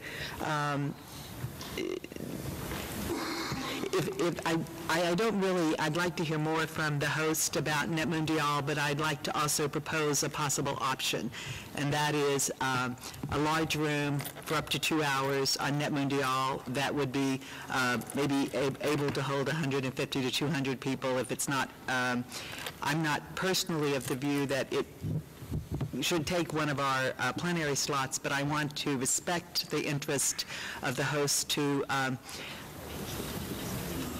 engage further in a discussion about the Net Mundial outcome documents. So thank you. Flavio. Thank you, Yanis. Just to reinforce the arguments for having a main session on Net Mundial outcomes. After 18 months of the Net Mundial event, it should be a time to take stock of this outcome. How is the Internet governance community going regarding the principles that we approved in the document and about the roadmap, the various items. And I remember you that, in fact, if we take many of those proposals for main sessions, if we consider the role of governments, human rights, cybersecurity, net neutrality, all those themes are included in the outcome document of Net Mundial, so that by having this main session, we can address all those issues and see how are we doing with those issues in the ecosystem, which organizations are tackling those issues, how they are doing this, what else should we do. So I think it's a good opportunity not only to take stock of the document of the Net Mundial document, but of the whole Internet governance ecosystem, because this is what the Net Mundial is about. It's about the ecosystem. Thank you. I have many requests for the floor. Please keep up, and I will call on you. Don't worry, I see everything. Fiona is next. Yes, thank you very much, Giannis. A couple of questions and then maybe a suggestion at the end. So it's unclear to me, and it's very difficult just looking at the titles to know exactly what the session would be about exactly, because there's not a description. So we're sitting in here reacting to just headlines or titles. But it's unclear to me what sustainable development is and how that would be different from a conversation about the WSIS plus 10. If the WSIS plus 10 itself is about the development goals and meeting the goals from WSIS and things like that, I'm not quite sure what the difference between the two would be, so some clarification would be helpful. As I understand it, we have a main session on the IGF at 10, and then this new idea of a consultation, but the WSIS plus 10 conversation, as far as I understand, is still supposed to be about the broader document itself and things like that. So I'm not sure how that's different. But I also have the suggestions. I'm just not sure the utility of us sitting in here presupposing what we think people that are going to come to Brazil might want to talk about or might want to hear about. So perhaps there's a way to take these topics, flesh them out with a sentence or two, and put them out for public comment in terms of what would people actually like the sessions to be. And maybe we could take that approach in terms of deciding what the one or two are that people want to move going forward. So let me do two comments on your proposal. So first is the MAG is tasked by Secretary General based on community proposals to work on a program for IGF. It's a program committee. And this is up to us to, based on our best understanding what our communities would like to see, propose agenda. if we would go now back to consult, that would prolong things, and I would say we would put our problem on other shoulders. So that's why I would like us to, as we did before, suggest and work on main sessions as based on our sort of knowledge what our constituencies would like. Second is Vices plus 10, as Marilyn described, conversation would be based very much on the outcome, or rather the draft of December meeting document, which by November would be already constituted, and that would be an opportunity to input, to discuss that document in multi-stakeholder environment, because otherwise that would be discussed exclusively in intergovernmental setting. And since the overarching theme is sustainable, how internet governance supports sustainable development, so that would be also one of the main sessions talking about technology for sustainable development, or internet for sustainable development. Fiona. Yes, I'm sorry to come back because your attempt to help me understand things has actually confused a little bit more in my mind.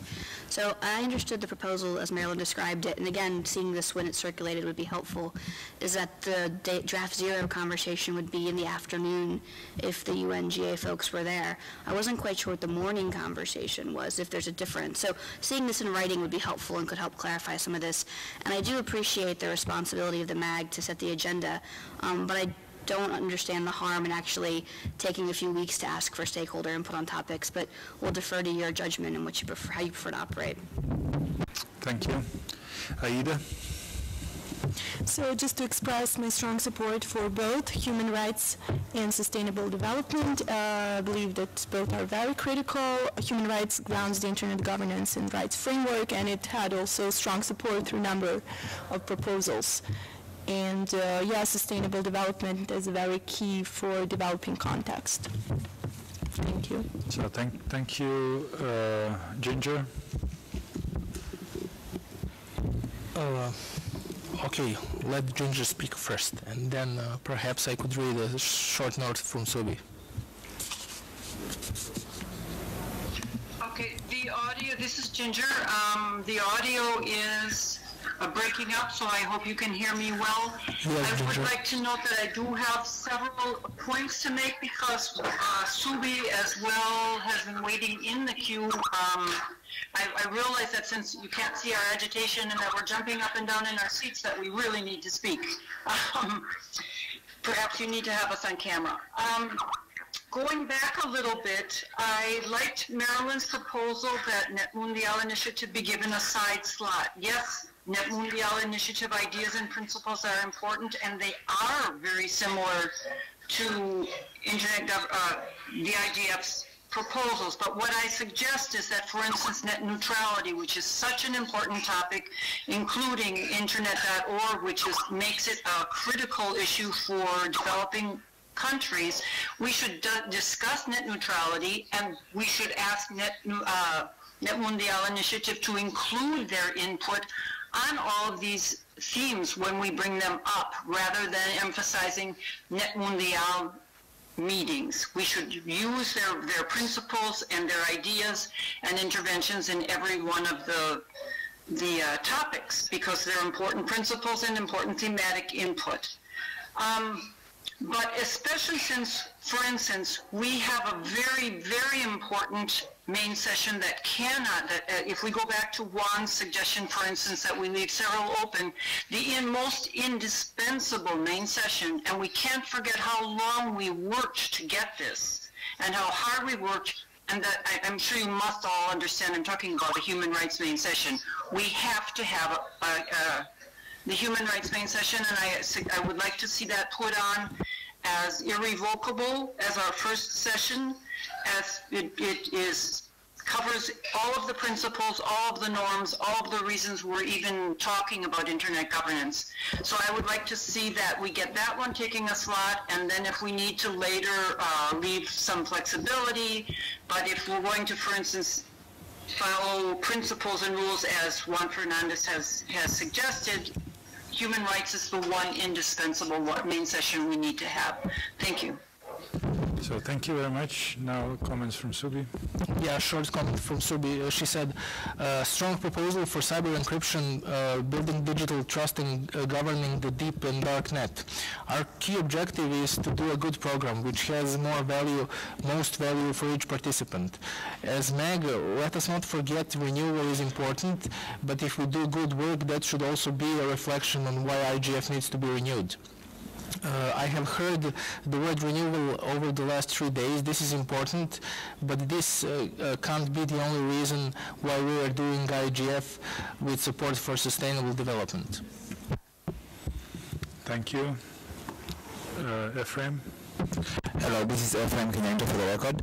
So I just wanted to reiterate about Dominique's comment about net neutrality not being important. Last year during the main session I spoke about zero rating, and I would still insist that let's find a way of discussing this, even if it's possible by inviting Mark Zuckerberg to the meeting. That will attract lots of people and have a debate about this issue. And I would support inclusion of human rights. So net neutrality and human rights are the two main sessions that I would really support to deal with, because it affects the developing countries. My internet is zero rated. I use Facebook zero and Twitter zero, and there's a number of implications on that, and I still insist on that. Thank you. So thank you. Sita? I have 2 points. Thank you. I'm supporting the regional and national IGF, but I do think this could also be reflected as the outcome for the IGF at 10. So this could be part of the IGF at 10. And also would like to second or highlight what Ginger and Ephraim said about human rights. Thank you. So thank you. Segun? Yeah, thank you, Mr. Chairman. I'm just being curious concerning the human rights issues. For me, I think the topic is being flawed unnecessarily when you consider when you consider African and other developing countries. My position is that sustainable development and internet economy remain the attraction for the stakeholder from the developing countries. And I really want the MAG to consider that, because if I can also share with you the experience we're having concerning human rights issues on the internet. I remember that one of our group at the local level was pushing internet right freedom. But in as much as that position is attractive, the main problem we have now in Africa, and I also want to believe in other parts of the continent like Asia, how can we address the issue of accessibility and penetrations? So for me, the human right is not really the main problem that we have in Africa. What we have is investment. How can we drive investment in internet infrastructure that can open up internet space? Thank you. So thank you, Segun. I will take 3 further interventions, 4, and then I will make a proposal, and we suggest to move to the next item. So I have Anke, then Sandong, then Avri, and then Benedicto. Anke, please.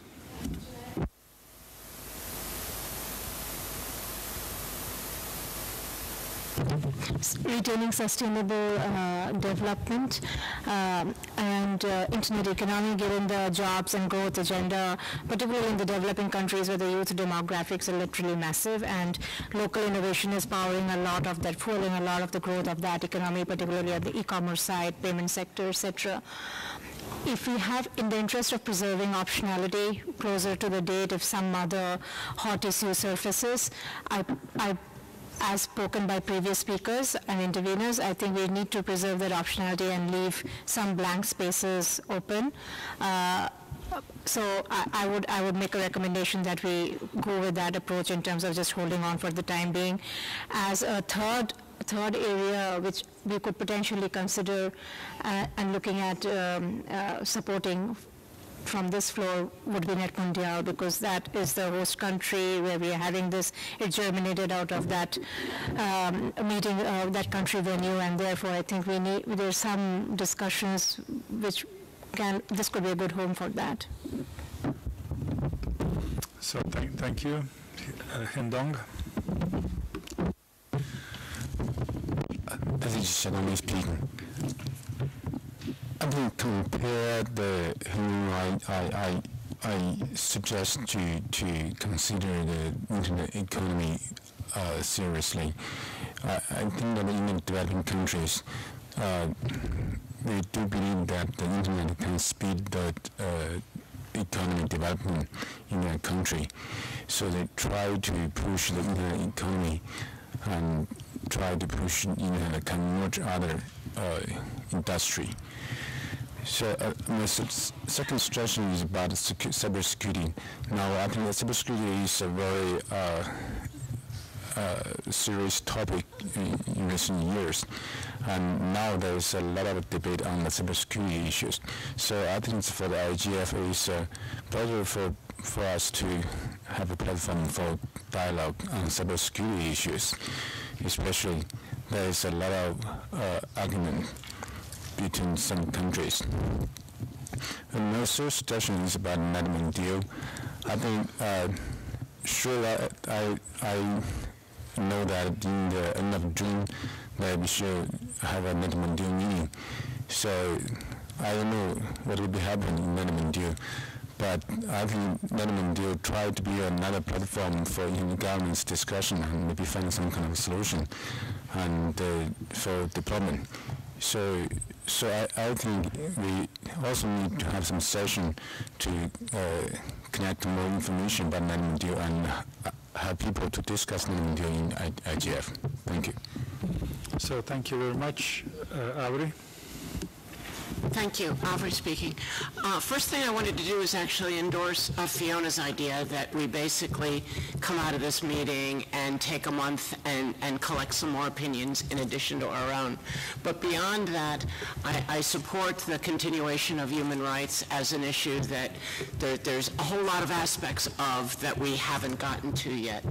And then when I look at the other one, I found the appeal to taking on the topic of the internet.org, whether it was the net neutrality aspects or the internet economy aspects or the development aspects and such, because it's become such a focal point of discussion for so many of the issues we're dealing with in governance this day. It is so topical, it is a hot issue, and it actually seems to me that it could be deserving of a session where we really dug down into all the FUD and counter-FUD. Thank you.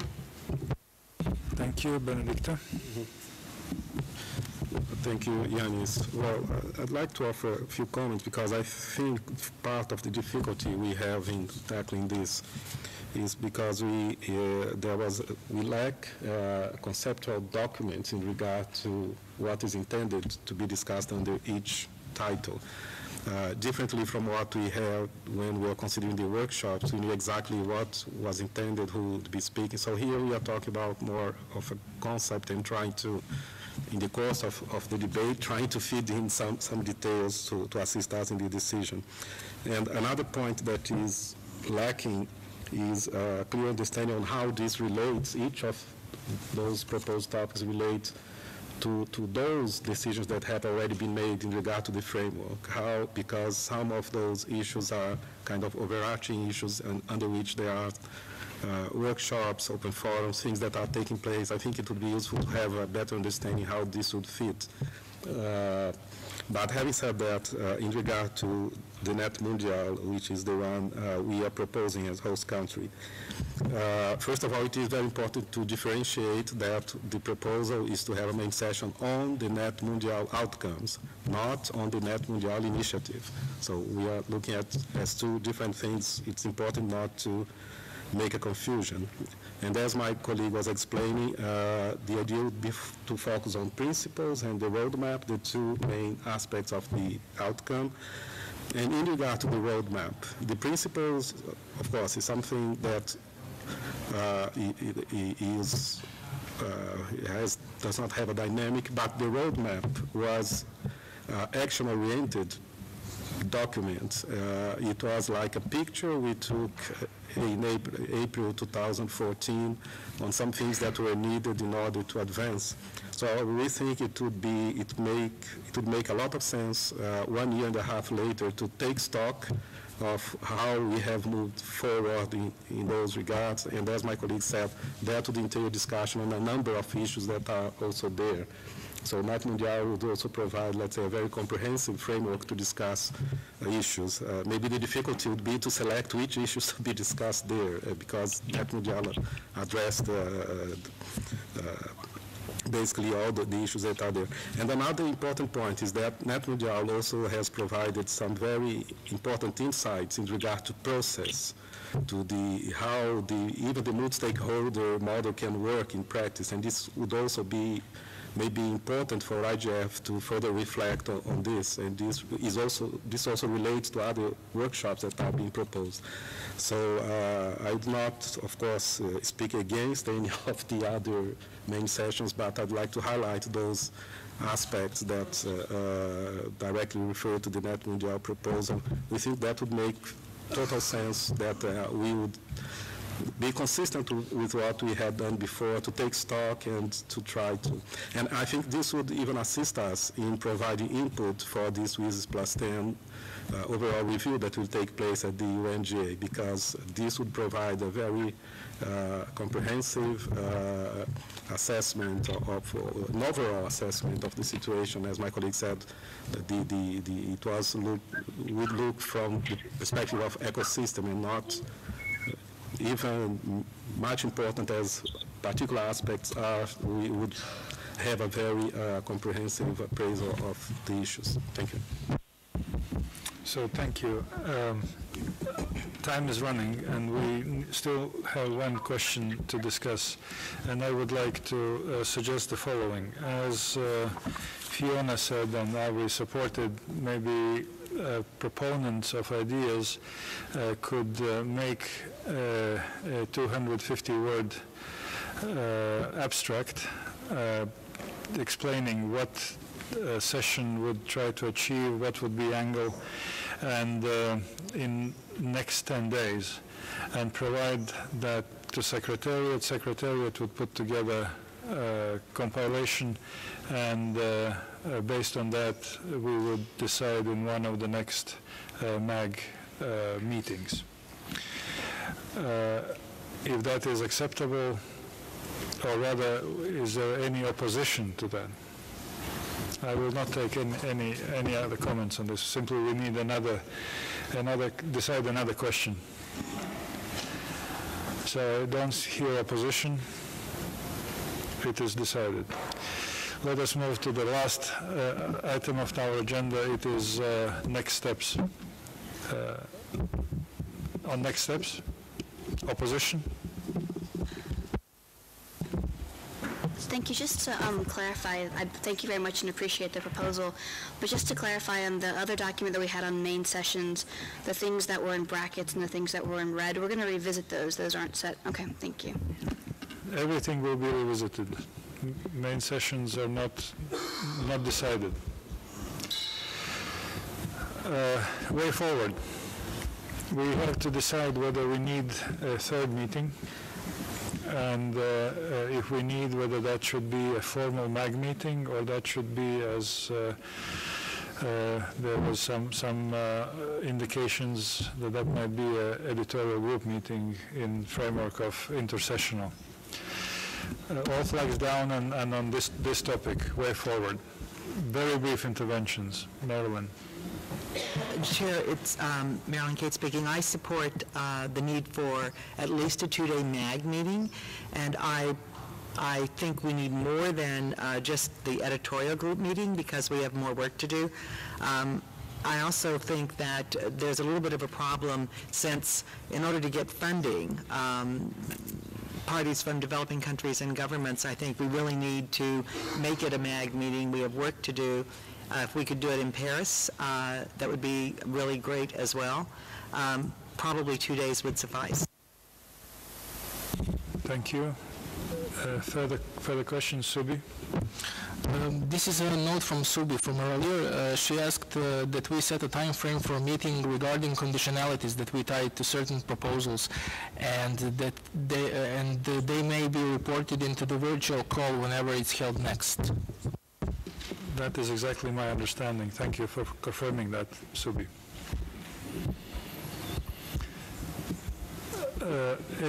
Any comments on the need for the third meeting? Fiona?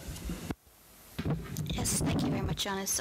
It'd be helpful to understand the specific items we think we would cover at a next meeting. I appreciate, given all the intercessional work and the proposals and the drafting group or open-ended group, but that group would need to get together. But it would be helpful to understand the items that might be on the agenda that would require a full MAG meeting, maybe prior to deciding or giving a view. If I would have answer, I would not ask the question. In my view, we do not need the MAG meeting as MAG meeting. We may need, if intercessional work goes ahead as planned, and if we need to edit a document, so then I see the value of meeting in September, early September, to work on that document, and then distribute that document for comments and so on. For the MAG meeting, honestly, we will continue regular MAG meetings online, conference calls. We have outstanding issues, certainly. We need to decide and prepare main sessions. We need to finalize workshop decisions on workshops, but that is more technical work now. We need to coach new or workshop proponents to make sure that there are quality proposals or quality workshops. But as MAG on organization, I think after this meeting we're more or less done, except main sessions. That's my assessment, and that's my question. I understand Jack wants to say something. I think if we were to have a third meeting, it would be then quite useful to have the meeting to be discussing sort of strategic issues around the IGF, considering that it's the 10th year, we'll be spending, so rather than the planning parts for this year's IGF, but to spend some time to talk through maybe IGF redesign issues, funding issues, renewal issues, those sort of conversations.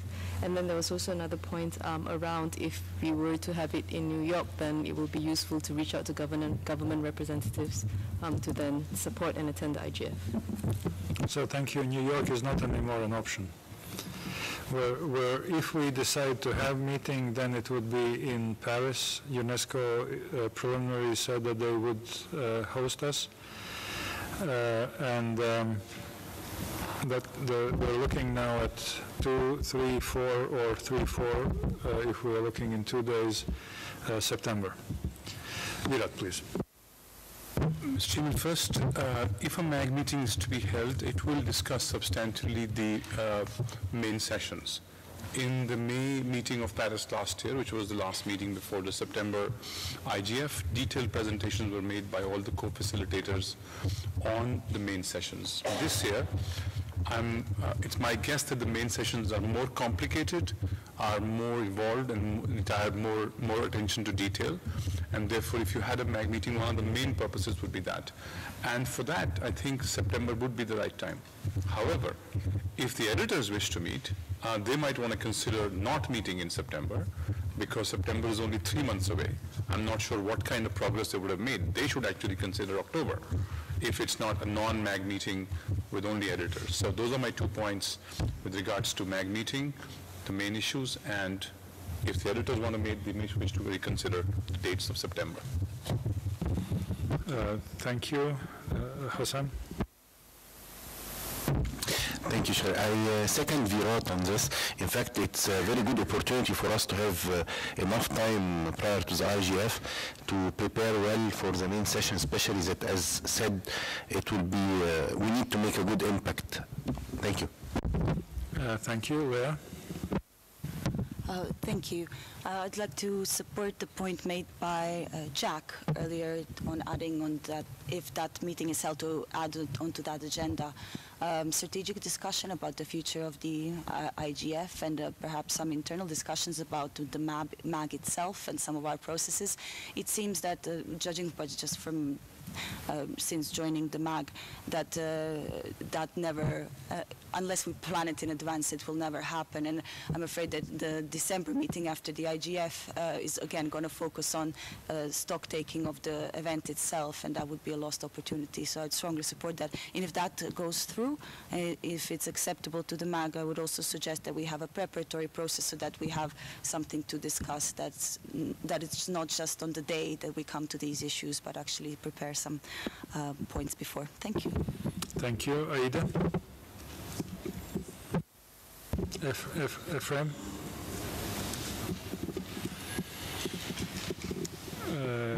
Juan Alfonso? Thank you, Chairman. I would like to add to what Leah said of the themes that I would like to be discussed. The one that I said before, maybe because I knew, but I still feel that the way of getting outcomes from the IGF, I'm not talking about the best forum, I'm not talking about intersessional, I'm talking about the IGF itself, the yearly. I think that we need to get deep on that, get some process. You know, that's one of the sticking points on the criticism of IGF in order to its usefulness. I know that we don't want to have a negotiated document, but I think we have to have something. But for me, it's not clear how we get to that something. I think that's something that we need to discuss either in person or through the conference call. Because at least for me, I don't have clear how we can have outcomes from the IGF itself. So thank you. Lynn? Thank you, Chair. I'm frankly uncertain as to whether or not we needed a two-day MAG, building on Fiona's point, without having some concrete agenda items in front of us. Perhaps we could actually put that together over the mail list and take that determined. I know it needs to be decided quite quickly, but honestly, I'm struggling here to have an opinion on that. I wanted also, if I may, while I have the floor, is just Constance asked me before she left if I would remind everybody that the updated draft on the intercessional proposal went out. If everybody could take a look at that over the next 2 to 3 days, that would allow us to launch the initiative next Monday. So thank you. So thank you very much. I see that there is no really good convergence of views, and doubt remains. When we looked and did backward counting in order to be able to consult community on intercessional document, we thought that there would be need for several kind of iterations of consultations, and that's why September would be appropriate for the drafting of the first document, or first draft. That would be put on for public comments, getting back, redrafting, re-editing, and putting a final version before going to IGF. October certainly would be late, and we would not be able to do 2 rounds of consultations, only one. That is only reason why it was proposed in September. But again, we do not know how many national, regional IGFs will contribute, and if there will not be sufficient number, then most probably we need to accept that there is a failure of experiment. If there is sufficient number, then we can go on with editing and proposing a document and continuing this experiment. So we really need to gather information and see how many. For the moment, I know there are 3 or 4. I hope that there will be dozen, because only dozen for me would make sense. So therefore, we need to see how things evolve. I am not in a position to make even proposal, except proposal that we need to continue reflection and postpone decision until one of the next meetings we will have over phone. In the meantime, we would keep UNESCO kind agreement to host eventually meeting in Paris 2, 3, 4 September, which is Wednesday, Thursday, Friday, or 4, 5, which is Thursday, Friday, depending on our future decisions. And we will decide that on later stage. Would that be acceptable? Thank you. With this, we have exhausted the agenda of this meeting, and we're 3 minutes ahead of schedule, which is a good result.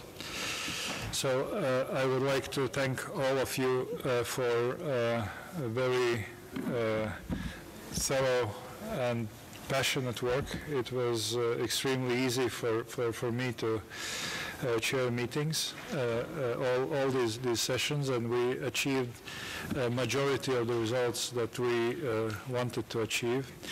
I also would like to thank our scribes and would like to thank interpreters who helped us, though we used only one language, but I think there were also Francophone in the room who listened also in French, and remote participants also may have used French.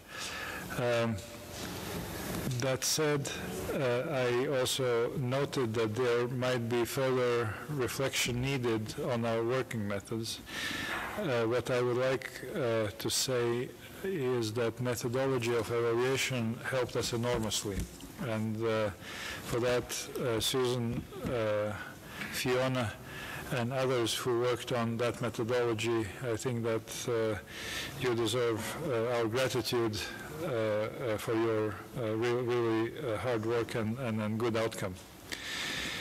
Whether we need to continue in this way next time, or we need to define a new methodology, not in evaluation, but in engineering of IGF, that is maybe something we need to discuss.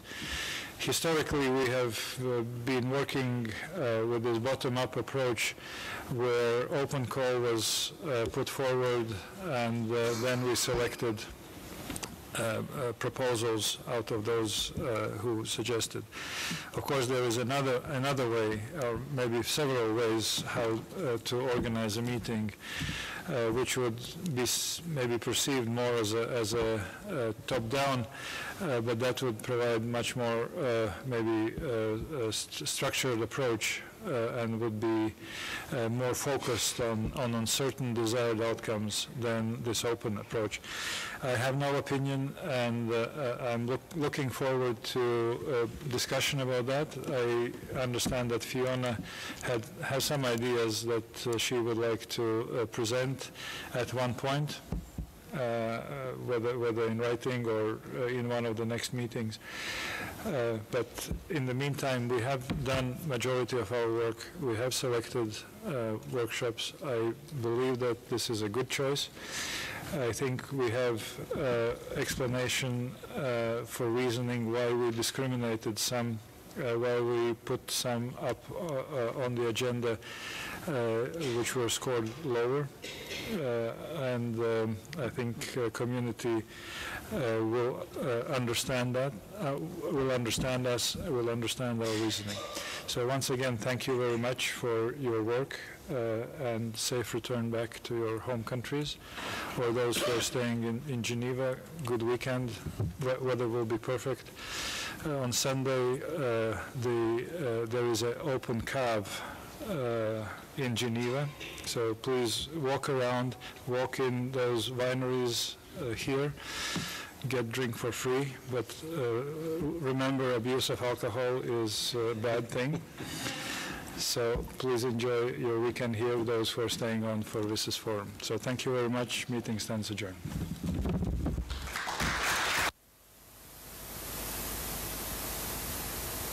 And of course, as always, I forgot all those who worked in preparing this meeting, Chengita and the team. I think the team also deserves round of applause. Thank you very much.